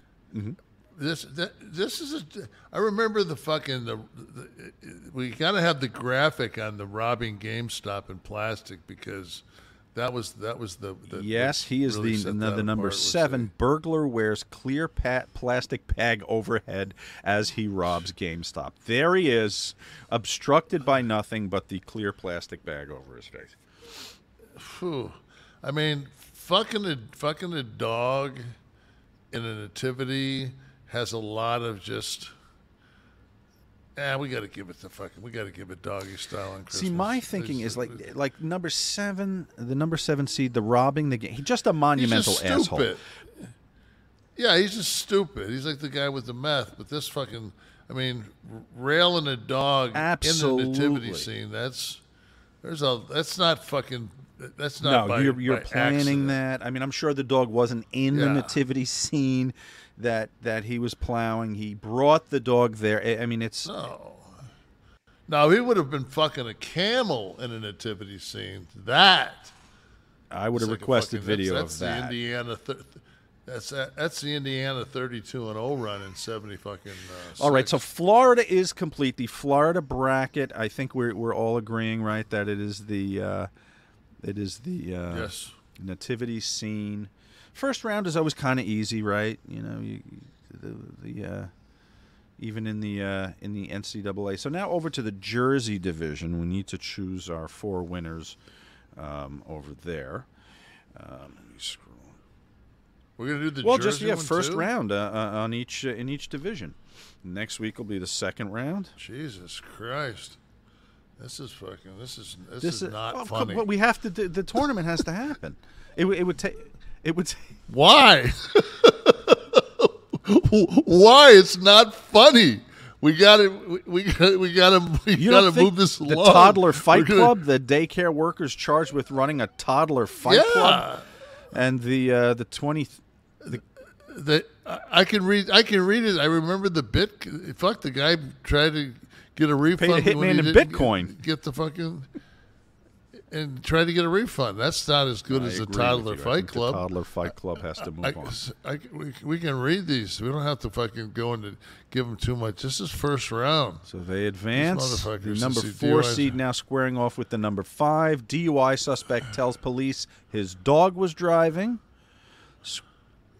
Yeah, that beats. I mean, just with your hazard lights on. That's the guy with the fucking Well, bag that's on right. his The head. second story is teens were caught dumping a murder victim in the woods after leaving the hazard lights on. Yeah, and I think that's New Jersey, so that's like that's like Wednesday. So the dog driving advances. Dog driving advances. Okay. See what I did here? I've just fucking sped this process up to these early round. You're gonna see someone's gonna write in and say this is their favorite segment of the week. Yeah. If you fucking pay somebody, they will. But at this point, I feel people love someone running to get paid involved with this show. Fucking, number 3, nice. 2 men who stole a rock band's equipment, posted it on eBay. And the number 6 seed, man brings 32 bags of weed into the courtroom. Just bringing 32 bags of weed, just having 32 bags of weed puts you over. Yeah, I mean, I'm with you. Unanimous, too, with the crew. So, yes, 32 bags of weed advances. And then the final game. Doctor comes on patient. That's going to be hard to The fucking number beat. 2 seed in Jersey was doctor who ejaculated on patient, gets 2 years in prison. And the number 7 seed was a shoplifting duo attempted to steal $370 worth of condoms and energy drinks for a night of action. Yeah, any doctor who's putting a load on his patients, I think. Did you see that thing? It was on Netflix where that guy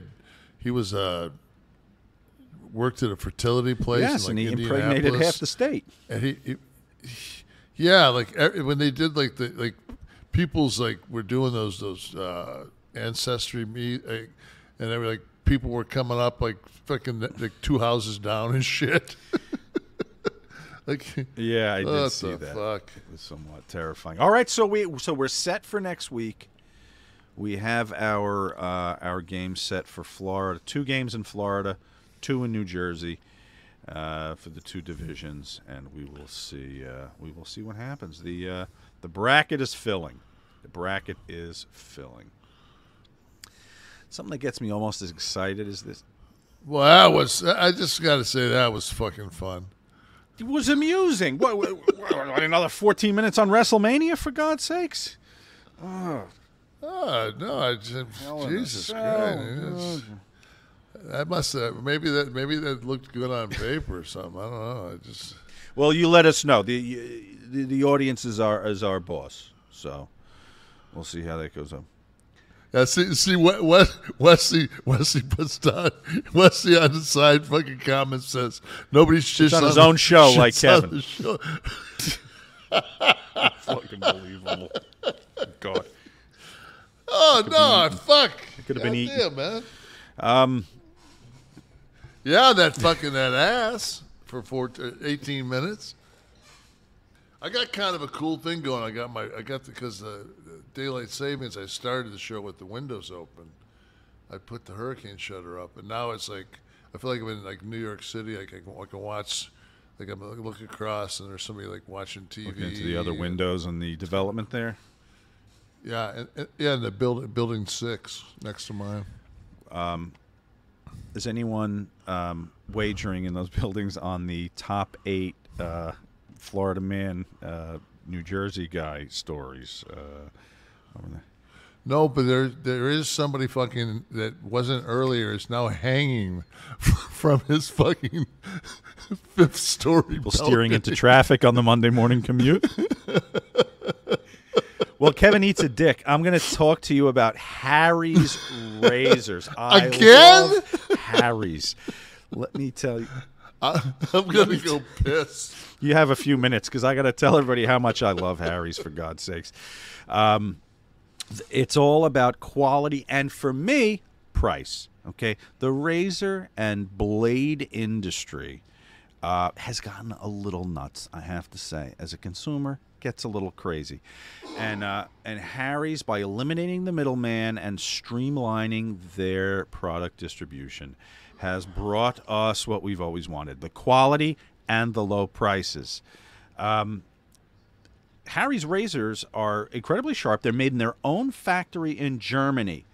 All right, so they cost as little as $2 per blade. You're going to get a quality razor that you can depend on, delivered straight to your door. Okay, and it is a smooth shave. I got a kit the other day. And this is what I'm going to talk to you about now. They have the gel gimmick that when you rub it on your face, it turns into a foamy shave cream. I think Kev just fell in the toilet, or that was him dropping his log. I got my set. I had that. I actually had some body wash as well that I'm enjoying this week. You can get this quality set, the shave set, the body wash, soap. There's the actual shave foam if you want to go straight to the foam. I enjoy the gel that when you rub it on your wet face, it turns to the shave cream. So you're going to get your quality shave without the hassle. And now you got a $3 Harry's trial set. How the hell are we doing this is what you're saying right now. The Truman Shave trial set. It's a $15 value. It's yours for $3 at harrys.com/Kliq. You got to put the /Kliq, folks. You're going to get a 5-blade German-engineered razor with the weighted handle, foaming shave gel, the travel cover. Okay, you can buy replacement blades by delivery whenever you need them for as low as $2. Guys, this is no joke. All right, you're going to go straight to harrys.com/Kliq. That's Kliq. Don't get overcharged for razors, okay? Get Harry's. That's harrys.com/Kliq for your $3 trial set. Thank you, Harry's. It's a great product. I use it. And used it just this morning. I just have to say that took a while till she glanced in the mirror. She looked at the license for my name. Smile seemed to come to her slowly. It was a sad smile. Just ensuring if anyone stayed for that whole game. She said, gone.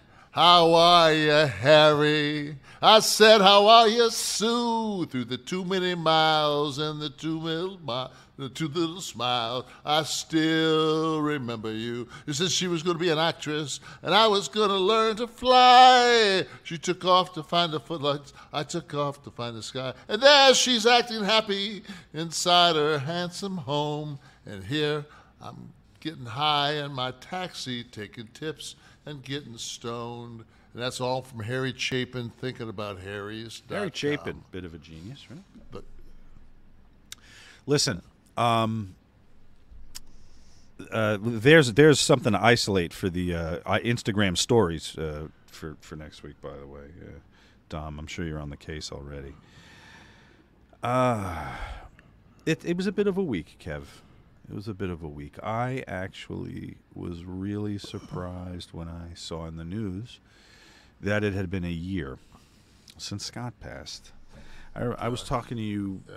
We were making plans to launch this show last year at this time, and I didn't know Scott was in a bad way. I don't think a lot of people did. He was hospitalized, and I was talking to you about like kind of getting your band back together for the first episode. You were like, dude, and you told me the whole Scott thing, and it was a short time after that, and so a lot of things were on my mind when I saw that. It was the how time had flown, and just revisiting the unfortunate year that last year was, and we certainly don't have to go through all that, but I did have some Scott stuff I wanted to talk about, if that's okay, to honor your partner. And sure. What? I talked to Cody. Yes, I talked. It was because this is airing much later. This is the day after Scott passed, and so I talked to Cody, and it was we both said the same thing. It's just like everybody's like, "Wow, it's been a year," and we're like, "Yeah, it feels like 3 weeks." It's so strange when the person's so much a part of your life. It's just, but there's not a day that I don't think about Scott. there's just not. And and if I wanted to, I couldn't, because something's going to come up on social media that's going to link a picture of he and I, or even something in my photos that'll come up that was a past photo of him and I doing something. So, it's just, I spent 30 fucking years of my life with that guy. He, how old was he when he passed? He was 63. Okay, so you guys were the same age, basically, right? He was, because he would have been 60. Or maybe he was. Let me see. Born in 1958. So. He's 58. Yeah, he's a year. Yeah, it's like I would catch him and then he would pass me in October. So, a younger man, and when he. Yeah, but fuck, my kid was. Oh 26, no, of course, no. I God, no comparison there. I mean, if my kid would have made it to fucking 64 years old, fuck. You'd have been 127, Kevin. You would have been. I wanted to. What I meant by a younger man was, did you think that the end was imminent when he went into the hospital? Did you feel it was this? No, severe? because he'd been there. He'd been through that fucking. He'd been through so many trials and tribulations. Right, that was another element of it, that he was like Jason Voorhees. You can't take Scott Hall out. Yeah, Scott was a tough motherfucker. Scott was also highly, highly religious. Was he really? So yes. He said grace before every meal. I don't know why I'm so surprised by that, but I am. No, he was brought up Catholic. I mean, I know that they had communion. I mean, his mother's very religious. His mother Pat stays in contact with me, and then of course Cassidy put 4 roses on Scott's. I saw headstone that today. That was incredible. For the remaining Kliqsters. And it could be 3, with Hunter as close as he got, and we're getting old, man. Get your colon checked out, for fuck's sake, will you? All right. I'm going. Fuck it's I'm not gonna, like I said, I'm not gonna shit in a box and fucking, hey, Yahtzee. Like for your first fucking time you roll fucking on Yahtzee, I'm going to take my chance. No, motherfucker, you don't take your chance on the first roll. Just take your fucking twos. Like a camera that can see through your body by the time I hit 50, and I always hear about something's going to advance. I'm not going to have to do that. You know what? Huh. And they've already fucking. You say when you hit 50, it's now bumped 45 up to 45. If there's a history, I thought, or maybe I just made that up so I didn't have to go for the last 5 years. Or if your doctor wants to fucking just fucking reach up your a little ass. Better acquainted with you. But back to Scott. What was his best quality in it? Because he was the guy that had it all, right? I mean, I think universally agreed. Great worker in the ring, entertaining on the mic. Smart like hell, could put the match together, could put a finish together, knew it was good for his angles. If you were working with Scott, if you were married to Scott, you knew you were gonna have a good run. What of those things was his superpower? Was it the psychology? I think his passion. Right. I think he was so.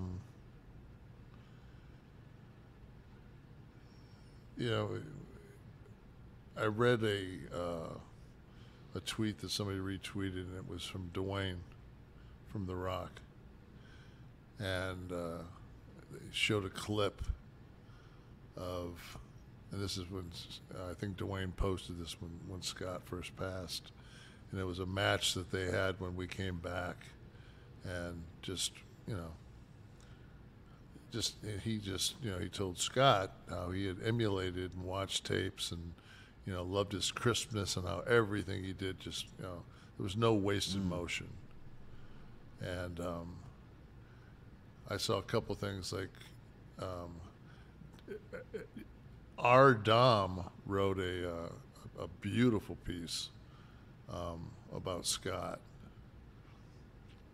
that she shared with me last night, and I read it, and it was just like he was saying, like, if you were honored enough to be paintbrushed by Scott Hall, because nobody else fucking did. Like, nobody, there was only one Scott Hall. He had that James Dean cool to him. It wasn't forced. He was just that motherfucker. I always thought he was more Sean Connery myself. He had that kind of stuff. He wasn't British. Something I learned about Scott from you guys,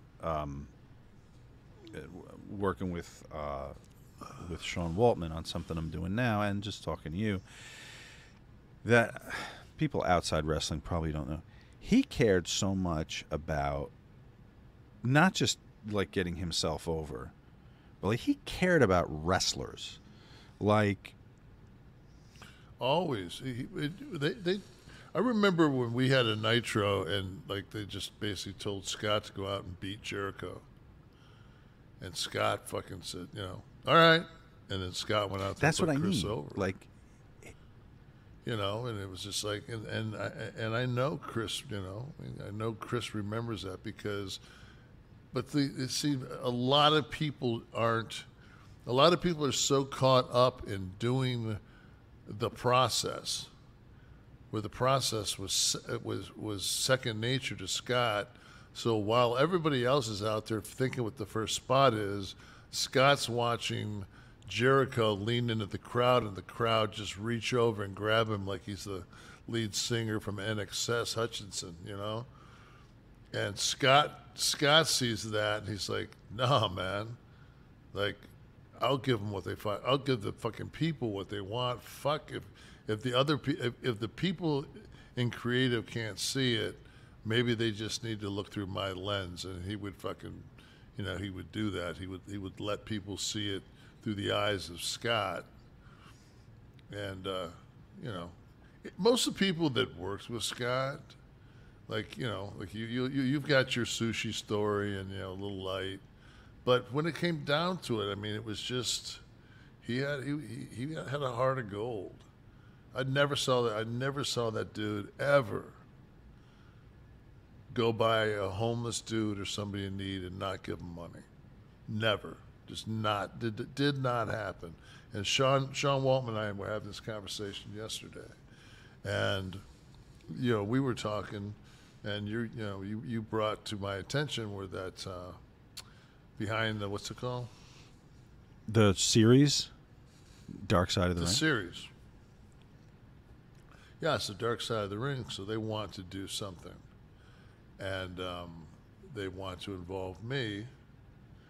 And they want to involve Sean Waltman. Cody's going to be involved, and you and I had this conversation yesterday.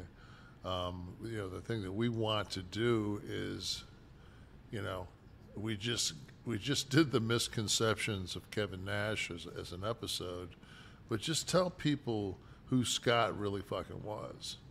And I just don't think that the A&E perspective is ever going to cover the post-traumatic stress of Scott and the shooting that happened at the Dollhouse on Orange Avenue. It just will never, and there's a reason why so many of our warriors come back from combat and they take their lives because they've taken a life. And Scott's thing was always, because he was so highly religious, that Scott would say, "But you don't understand, man. I'm not going to go to heaven. Like I've broken one of the 10 commandments. Thou shalt not kill. Like I've killed. I'm not going to go to heaven. My soul will be in limbo. I'm like, no, man, it's not how it works. It's you can ask for forgiveness of your sins. If you're going to play the game, you can't read half the box. You know, you can't read half the box top. You know, you got to read the whole fucking thing. But, you know, that was one thing that Scott would always say is when he was in the ring, he would say, like he couldn't wait he'd love to work. And, you know, there were days that I would leave I'd leave my energy. I love to work out. So I'd train fucking back or legs or something like that, and I wouldn't have much left for the ring that night. And Scott'd be like, "That's fucking bullshit, man." But Scott would always say that in that ring, I'm in charge of fucking everything. He says, outside the ring, he says, I'm not in charge of anything. That's when I lose the reins of my life, when I go outside those ropes. In these ropes, I'm a maestro. Right. And he knew it. He loved the business. One of my favorite stories Waltman just told me was Sean was talking about, like, you guys would get in the car sometimes, and Scott would be like, all right, guys, no fucking wrestling talk. Let's put the fucking radio on and just fucking have a beer and just fucking hang out enough. And Sean said within 2 minutes, Scott was bringing up the business again. Nobody else did, but Scott in 2 minutes brought, some shit tonight that went on that I didn't tell you guys about. Yeah, or fucking, I was watching your match, man, and that fucking opening, why would you... Just curious, like right off the bat, he's kicking you in the face. It doesn't make much sense. Scott, we're not talking. Yeah, but I can. Oh, okay. Okay, Oracle. That's the stuff that, when you hear Scott Hall's name, because we're in a headline-driven world right now, we have people fit into very easy categories. Oh, this guy's the hero, this guy's the fuck up, this guy's the drunk, this guy's the whatever. So the first things you hear associated with Scott, not from workers. If you talk to wrestlers and they're going to tell you their personal stories with Scott, but media coverage of wrestling by non-wrestlers is the demons, right? Of course, like that's the first thing out there, the demons. And then you got to dig a couple of levels to get to, one of the best workers of that period. You have to dig through all that stuff first. Wouldn't it be nice if it was the other way around, that you got to one of the best workers of the 90s and had to dig a little deeper to find out he was an alcoholic? Yeah, well, it's funny because, one thing that Scott was really adamant about was just, like up until the end, was he just would not watch AEW. Just fucking refused. And I'd be like, dude, it's really not that bad. He's like, I can't Well, that's only because he had a pact with the Undertaker, or else he probably would have. So then I'll have to. The pressure's on. Huge pop. Scott contacted you and told you to watch this week. I'm waiting for the Godfather, like Ron Simmons. I'm waiting for these guys to just because I know the fucking Godfather ain't watching AEW wrestling. I don't know, man. I think know. Charles has another run in him, actually. I don't see fucking Papa doing it, man. Not if Taker's not. Him and Taker were fucking. That's the soul maker. I wasn't soul around taker. Scott to have enough good stories. I did the one show with him. Actually, I did an impromptu show when he showed up during the Iron Sheik roast. I wasn't fond of Scott that night. But subsequently, when we did a planned show, it was fine. But my one other... But Scott wasn't wrong on that night. Well, we don't have to debate that now. Wasn't wrong to show up on a platform. Before the Owen joke, he was destroying the vibe of the show. So the Owen joke is one thing. All right, but I'm just saying though that Scott was very protective of the business. I think that with him being fucked up, and if somebody, especially if he looked up there and saw that it wasn't people. It was a comic. It was a comic that were. Said it, so yeah. Yeah, yeah, but not workers. So anyway. It's like you don't have. Let me tell you my. I don't want to badmouth Scott. He was a bad night for Scott, but before the Owen thing. Well, but you're going to talk about Owen, where he fucking was over in Germany. You don't know, so it's just I want to make sure that you understand that Scott and Owen spent a lot of time together, living in Germany and wrestling for Otto, and their wives lived in fucking these little trailers with them, and they went caravanning from town to town. And that I and understand. Were like brothers. That I understand. Just fucking. It was the shenanigans prior to that joke that frustrated me. I wasn't there. I don't know. As a producer of a large event. Anyway, my favorite Scott. Oh, so you had fucking. You didn't tell me you had fucking had money. Yeah, it was our show. It was our show. Well, fuck, I didn't know that. A very funny thing, though, to further cement. Not that money matters. To further cement what I've said about to be a good producer, you generally have to be a bad human being. As Scott has this guy pinned against the wall and security's up there pulling everyone away, I can be seen on the camera running up to the stage with a release in my hand so that Scott can sign it before he gets arrested. Just how the mind works. So, but no, my favorite Scott moment was I had to drive to South Jersey somewhere, some shore town, to rescue you from some godforsaken event they were keeping you too long there for. And Scott was also there, and I think he was signing beside you. You guys were set up next to each other. Yeah. And you had called me, and you were a little upset with the accommodation, so I ran down. I was concerned getting you out. I wouldn't have been able to make it to your, because it was like, it was also the fact that you were going to get fucked. No, they were fucking me, and then they were going to fuck you. So but I came in and I went to you. I went to you heat for it first, obviously, because I had to say, Kev, I got it taken care of. But I guess I walked by Scott, and he goes, "Whoa!" He goes, you go to him, you don't say hi or anything to me. Like, you don't have to talk to me, but like, not a hi.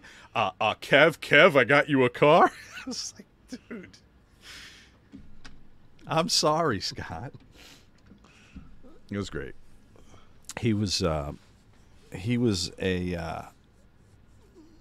figure that is always going to be mentioned in, not just because he was in the Kliq. I mean, you guys have cemented your position as a group together in the business, but Scott would have stood alone with or without the Kliq, and I think he's one of those guys you would have been talking about forever, whether he was.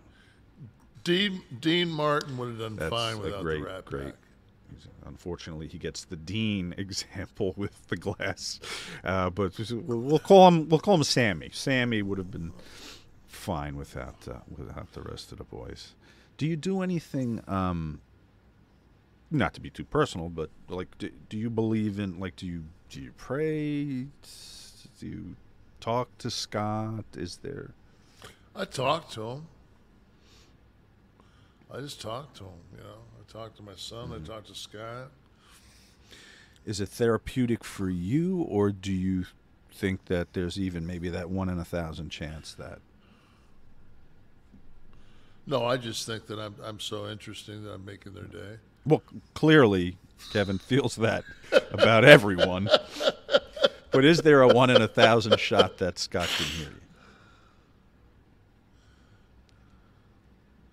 I think it's more than that. The odds are lower than that. Okay. Yeah, I think that. Yeah. So let me tell you this one. So I don't know if anybody saw, but I posted on Instagram a picture of me in high school shooting a jump shot.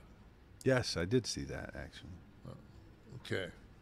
So it was March Madness is coming around, and somebody had went online and opened, that's a picture out of my senior year yearbook, and somebody had taken that, and they took like the varsity basketball. It's too bad there's one of me dunking. That was kind of sweet, but they took this. They took that one and they sent it, and it said that somebody was trying to, you know, when I opened the email, that picture was there, so I fucking opened it up, swiped it, screenshot it, put it in the gallery, trimmed it, and put it and said, "Fuck it, I'll put it on Instagram." So, and it's a lot of people are saying like, "That's a really funky looking shot." It's fucking because I'm a 6'11", fucking 211-pound kid. It looks a lot like Reggie Miller's fucking jump shot to me. Yeah, he had that long extension with the pop at the end. Yeah. Well, you're a lefty. Look at I this. forgot I mean, that. those fuck my. Yeah, my hand. Look at this. I mean, fuck, man. Look at my hands. You wonder why I couldn't shoot? I got Shaq hands. Fucking, and no Manscaped was going. No, you're full bush under the arms. Yeah. So I can't get that motherfucking thing to download, and then finally, you know, Tamara and I go out, and there's a little local restaurant that has fresh fish every day, a local catch. So we went there. It's called Millie's. My buddy Chris owns it. If you're ever down in Daytona Beach Is that Shores, the one that's like a Millie's. one long room? No. No, this is No, this okay, is I was in a- small. Okay. It's a small. It's got a little outdoor area. Is that the one by the bridge? Okay. No. Just gonna keep guessing. This is on it's on A1A. So we come back, and my wife walked upstairs and she called me, and I'm still sleeping in T's room, and I wouldn't even know how to turn his TV on, because it's all run through his PlayStation, all this other shit. So she goes, "Kevin, come up here." So I'm like, all right. And I walk into the room, and there's that picture that you just showed on T's TV screen. How did you not tell me this? In the middle, because we didn't have the conversation of fucking crossing over or anything, you know. So we are having that conversation. So now this is brought to mind, because shit happens all the time in our house. So it's like but this was one of those things where I was just like, what the fuck? So I go over. I can't get the fucking thing off. I can't get it to go away. I don't know where it's at, but I do realize now that it's there, it's on my fucking phone, that it's downloaded on Instagram. So when I tried to fucking download it downstairs, he fucking hijacked it and put it up on his TV. Just to fuck with me. So I know it's up there, so I go back downstairs, and I was catching up on that show, The Last of Us. And T and I played that video game. So I go back upstairs, and in my mind, I'm going to be erasing that basketball picture of me from high school, and there is a HBO Max with where all the different television shows are, and it like rotates like this, and it's on what I was just watching, The Last of Us.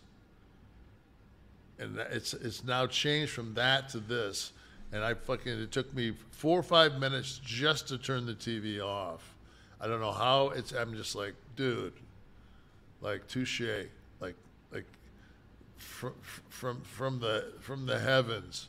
This motherfucker is so much more IT. He's more tech savvy than I'll ever be. So yeah, I mean, and it's like Tamara and I weren't freaked out. It was just like we were having a bad couple of days together, and it was just almost like, thanks, T. Like, thanks, man. Like that was, you know, if nothing happens again, you know. Well, you welcome the visitation, for lack of a better term. I remember you telling a story here where when you had a dream that was so vivid. You woke up and you were like, "Thank you for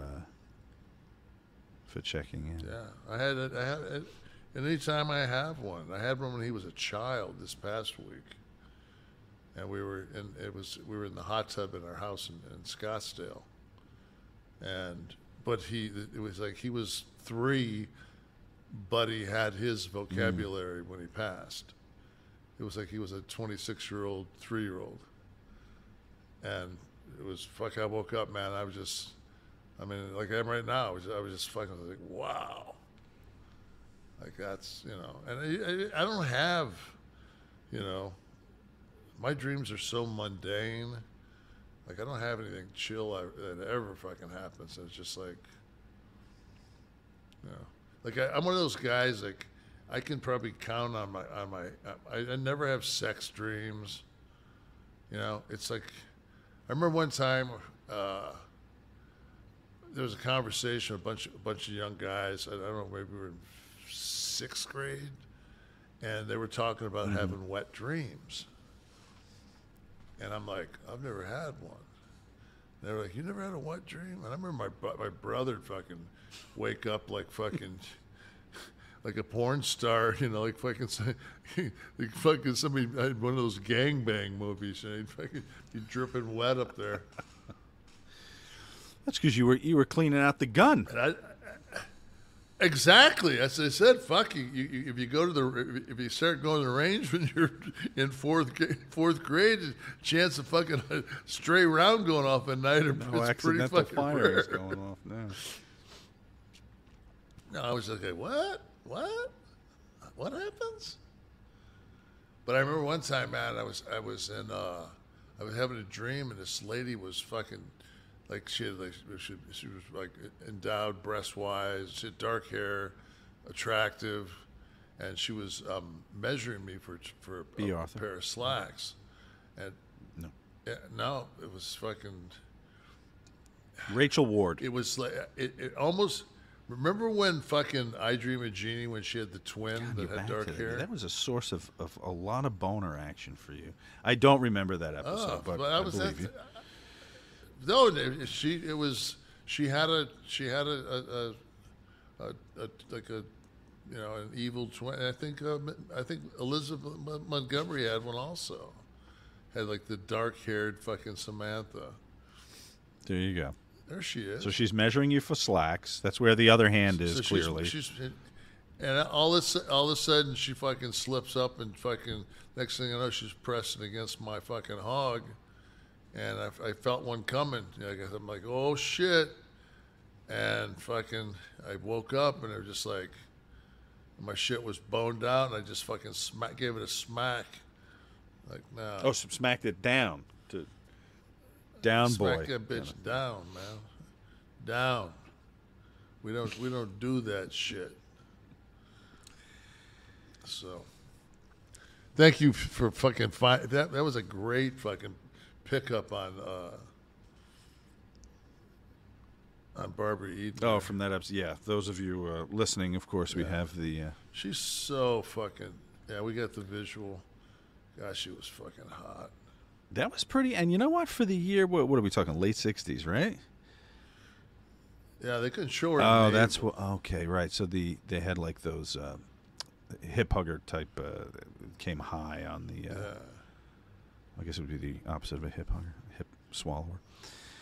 But I told you, I've talked about. I met her when we were playing at the Greensboro Coliseum. I think we were playing Furman in the first round of the tournament in what was that, 79? It was the first win that Tennessee ever had in the NCAA tournament, and we beat Furman. And I ran into her in the elevator. Oh. I was 18 or 19. I was young. I remember she was, Harper Valley PTA, that kind of age. Like, you talking about a fucking MILF. Like, fuck. As Scott would say, snort, slurp. Scott would always say that. I'm going to say fucking... He'd say, fucking, man, what I'd love to do is, it'd be some girl, he'd be like if I can get her on all fours and just fucking snort her ass while I fucking just slurped her box. That concludes our touching tribute to the passing of Scott Hall, the 1-year anniversary. Hey, man, we're talking about Absolutely. my boy, man. And if anytime somebody bent over, like especially like an overweight woman or something like that, he'd always go. So as time went on, we spent so much time together. I'd be in the car, and some lady be fucking doing gardening in her front yard. I'd be in the car with my wife and my son. I go. My wife would be, what? Like, really? Like, Tamara, we're all still 15. You don't get it yet. It's for Scott. Yes, he was alive. I mean, it was just like fucking. It just, like anytime we ever saw a hot girl, we didn't have to look at each other and say anything. We didn't have to say, God, she's hot. We just say snort. Right. If you said snort, then you knew. Fucking snort, slurp. So stealing that. That's like all the Right. Scottisms. Fucking, like if you fucking start to get BO, you're fucking beefing, because you smell like a beef hot dog that's been fucking cooking in the fucking water. It's the hot dog water. So fuck, dude, man. We overseas, I mean, you get on the elevator in Germany, and those motherfuckers, man, Scott be like, oh fuck, these dudes are beefing, man. Meat gazing. We have to have a running calculation of things that world according to fucking world according to Scotty. All right, everyone. Everyone knows that science proves that cold sleep creates better sleep. Temperature-controlled sleep repairs muscle, improves cognitive function, and you can always start your day feeling sharp, confident, and energized. And that's where Sleep Me comes in. Sleep Me, the new home for something you might have remembered as Chili Sleep. They're bringing you the same great sleep that Chili Sleep did, only now under a different name. Sleep Me. They make the coldest sleep systems available. They create the environment that meets the body's natural need for lower core temperature, promoting deeper restorative sleep. These sleep systems are water-based, temperature-controlled mattress pads that fit over your existing mattress and provide you the ideal sleep environment. It's so easy. There's an app.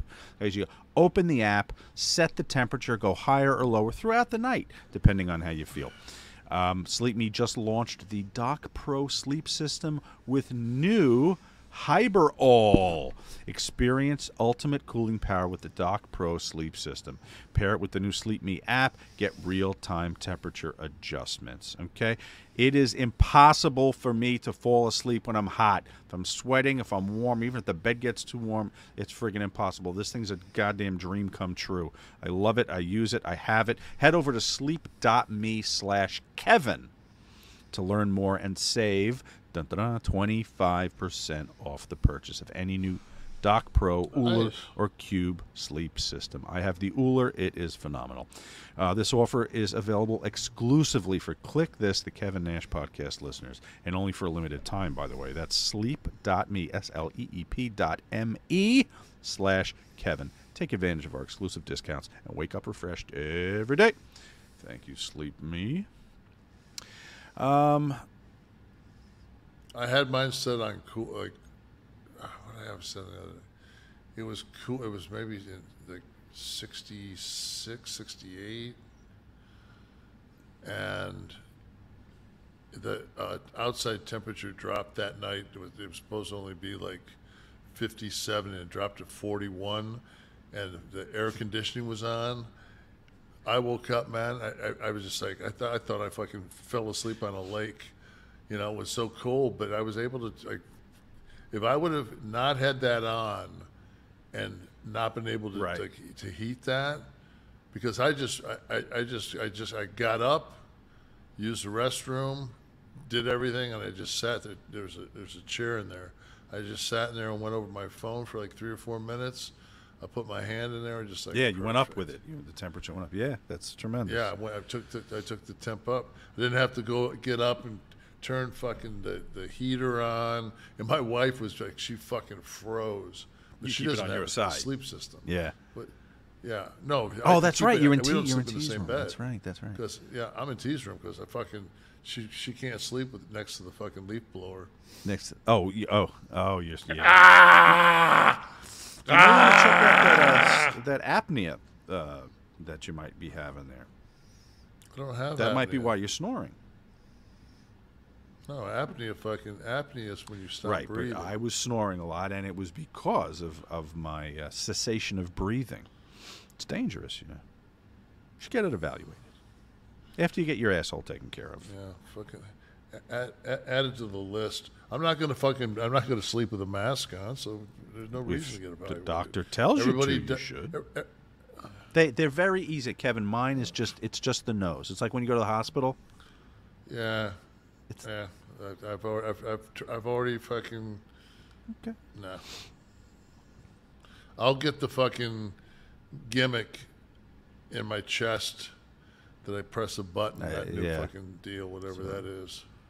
I'll get that. My body's so used to getting cut on, it'll just fucking go, okay. Just open one of the existing stitch marks and just go in there.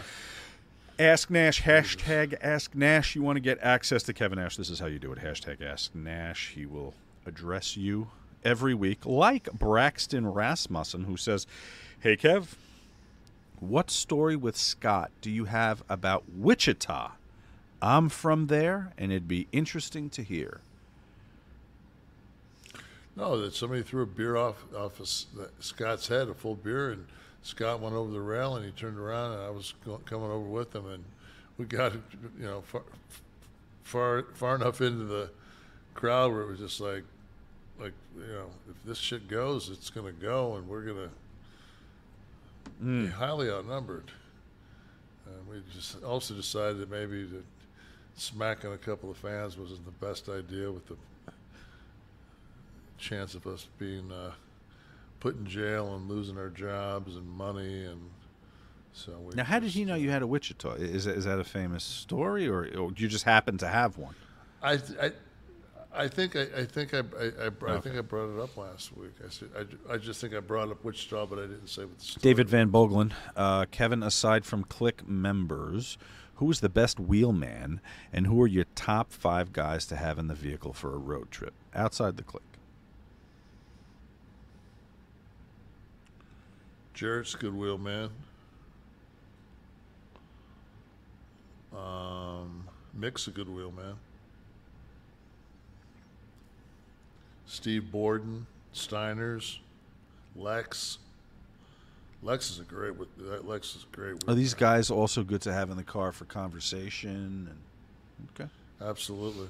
The only way you'd know if they're a great wheelman is because you'd have to. Rude was horrible. Why? Rude was a horrible wheelman because he'd fucking take his gimmicks and he'd say, "I'll drive until my gimmicks kick in." I was going to say 8 minutes later, you got to pulling over.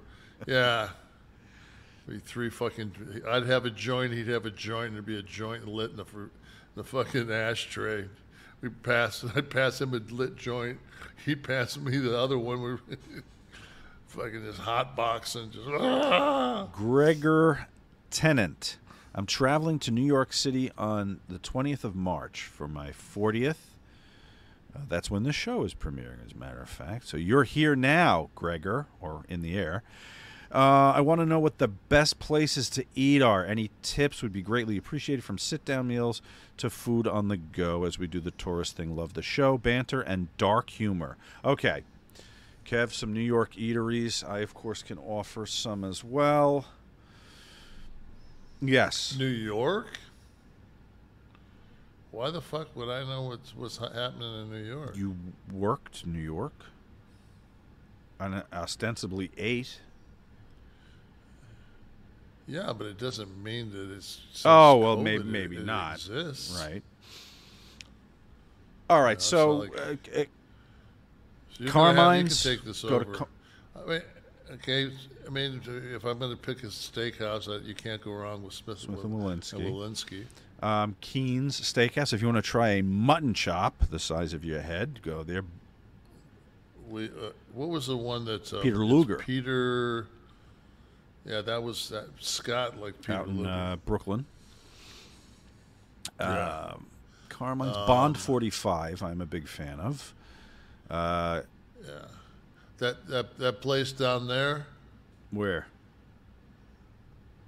Down here. Hey! Evolving into high school. Let's do another bracket to get things back on track. If you find yourself down in Little Italy, you want to have some fun down there. Fucking Idaho, man. Joey. Idaho versus fucking Eastern Oregon, man. Let's talk about the coach for 11 minutes. If you find yourself downtown in Little Italy, Joey Paisano's was always my place.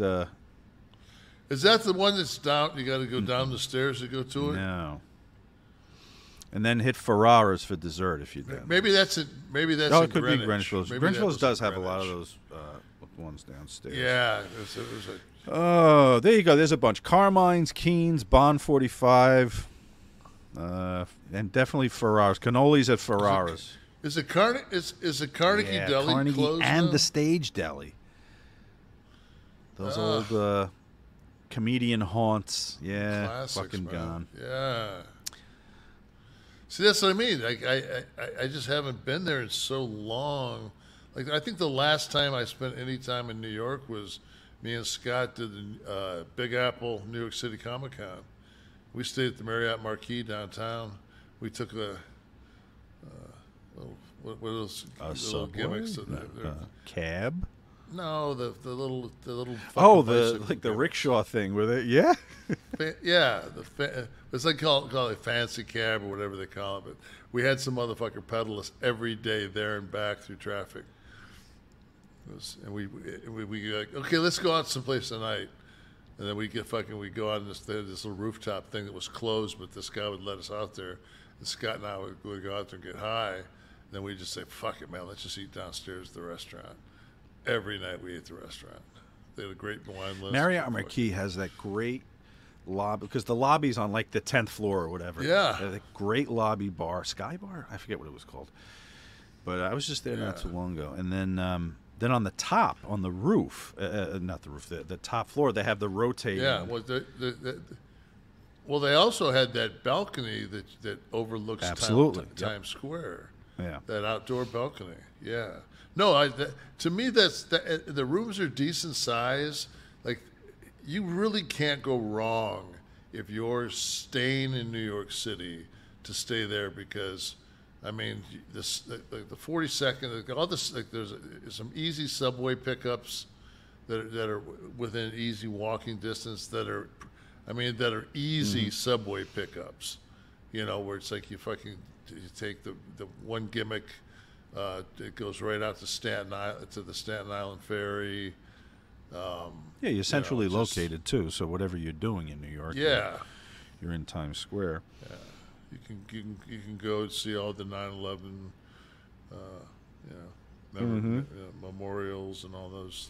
Vipin T, F, marry, kill for Kev and Sean. All right, get ready. Raquel Welch, Sarah Silverman, B. Arthur. Raquel is which? The F, the marry, or the kill? All. F for marry than killer? I think Silverman would be a good wife. I think she'd be a lot of fun. Yeah, I think Sarah Silverman's cool. I think I'd probably bang Raquel, marry Sarah Silverman, and kill B. I just swapped that last one. I'd probably bang B and maybe get rid of Raquel, just to be noteworthy. Jordan, hey Kev, must say I'm loving the podcast. Makes the 50-minute commutes to work on Tuesdays bearable. My question is, have you sampled any wines from New Zealand? If yes, any favorites? Yes, I have. God, I had a Syrah from there not too long ago. I can't remember the vineyard. It's like when you go overseas and you drink. It's like I went to Cape Town, and I went to this restaurant, and I had read in Wine Enthusiast, I think it was Kevin Arnold was the name of this Shiraz, and I could be wrong, but for some reason that stuck in my head, and like they had me and Scotty Steiner went out to dinner. And they had like the three birds. They had emu, ostrich, and whatever the other fucking bird is. That was like the plate, and all red meat. And they had a bottle of that Kevin Arnold Shiraz. It was maybe a year old, but it drank like it was 5-6 years old. It was a great bottle of wine. Okay. But yeah, they've and the crazy thing too is that Australia and New Zealand were so far ahead of going with the screw tops. Yes, actually, the first time I think I might have seen it was on a Mailbag. No, what was it? Probably. Yeah, that's what I was Australia. going to say. I'm pretty sure it was in Australia. Yeah. Probably a Shiraz. Yeah. I feel like that was the first one I was exposed to. They got popular for a while. What makes a wine like trendy like that? Like a Shiraz? Like it was everywhere for like a minute. I just think that I think that the grape, for so long, like everything was just French. It was like if it wasn't from the Bordeaux region, it wasn't a red wine. And then, that movie came out with it. Sideways. Said that the other one that where it was earlier that basically said the California Reds were equal to the French, and then Sideways made everybody drink Pinot, and I just was never really a huge Pinot fan.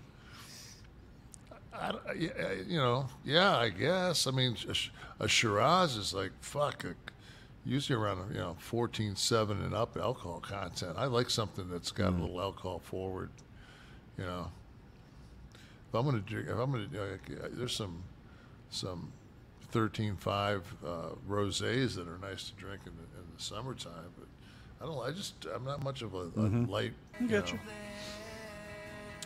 All right, just for review, let's go over the brackets and the results from this week's Jersey Guy versus Florida. Kliq, this is a production of Butch and Sundance Media. I'd like to remind everyone, produced in association with Podcast Heat, created by Tristan Nash, Kevin Nash, Sean Oliver. Producer is Steve Kaufman. Graphics by Dominic D'Angelo. Title sequence and audio edit by Wesley Burleson. Theme song by Dale Oliver. Technical research by Tristan Nash. Copyright 2023, Butch and Sundance Media. Kev, do you want to do another bracket next week? Fuck no. But he'll be here for the show. But I will take off my headphones and fucking watch the brackets for the optics. I watched the credits and then I left.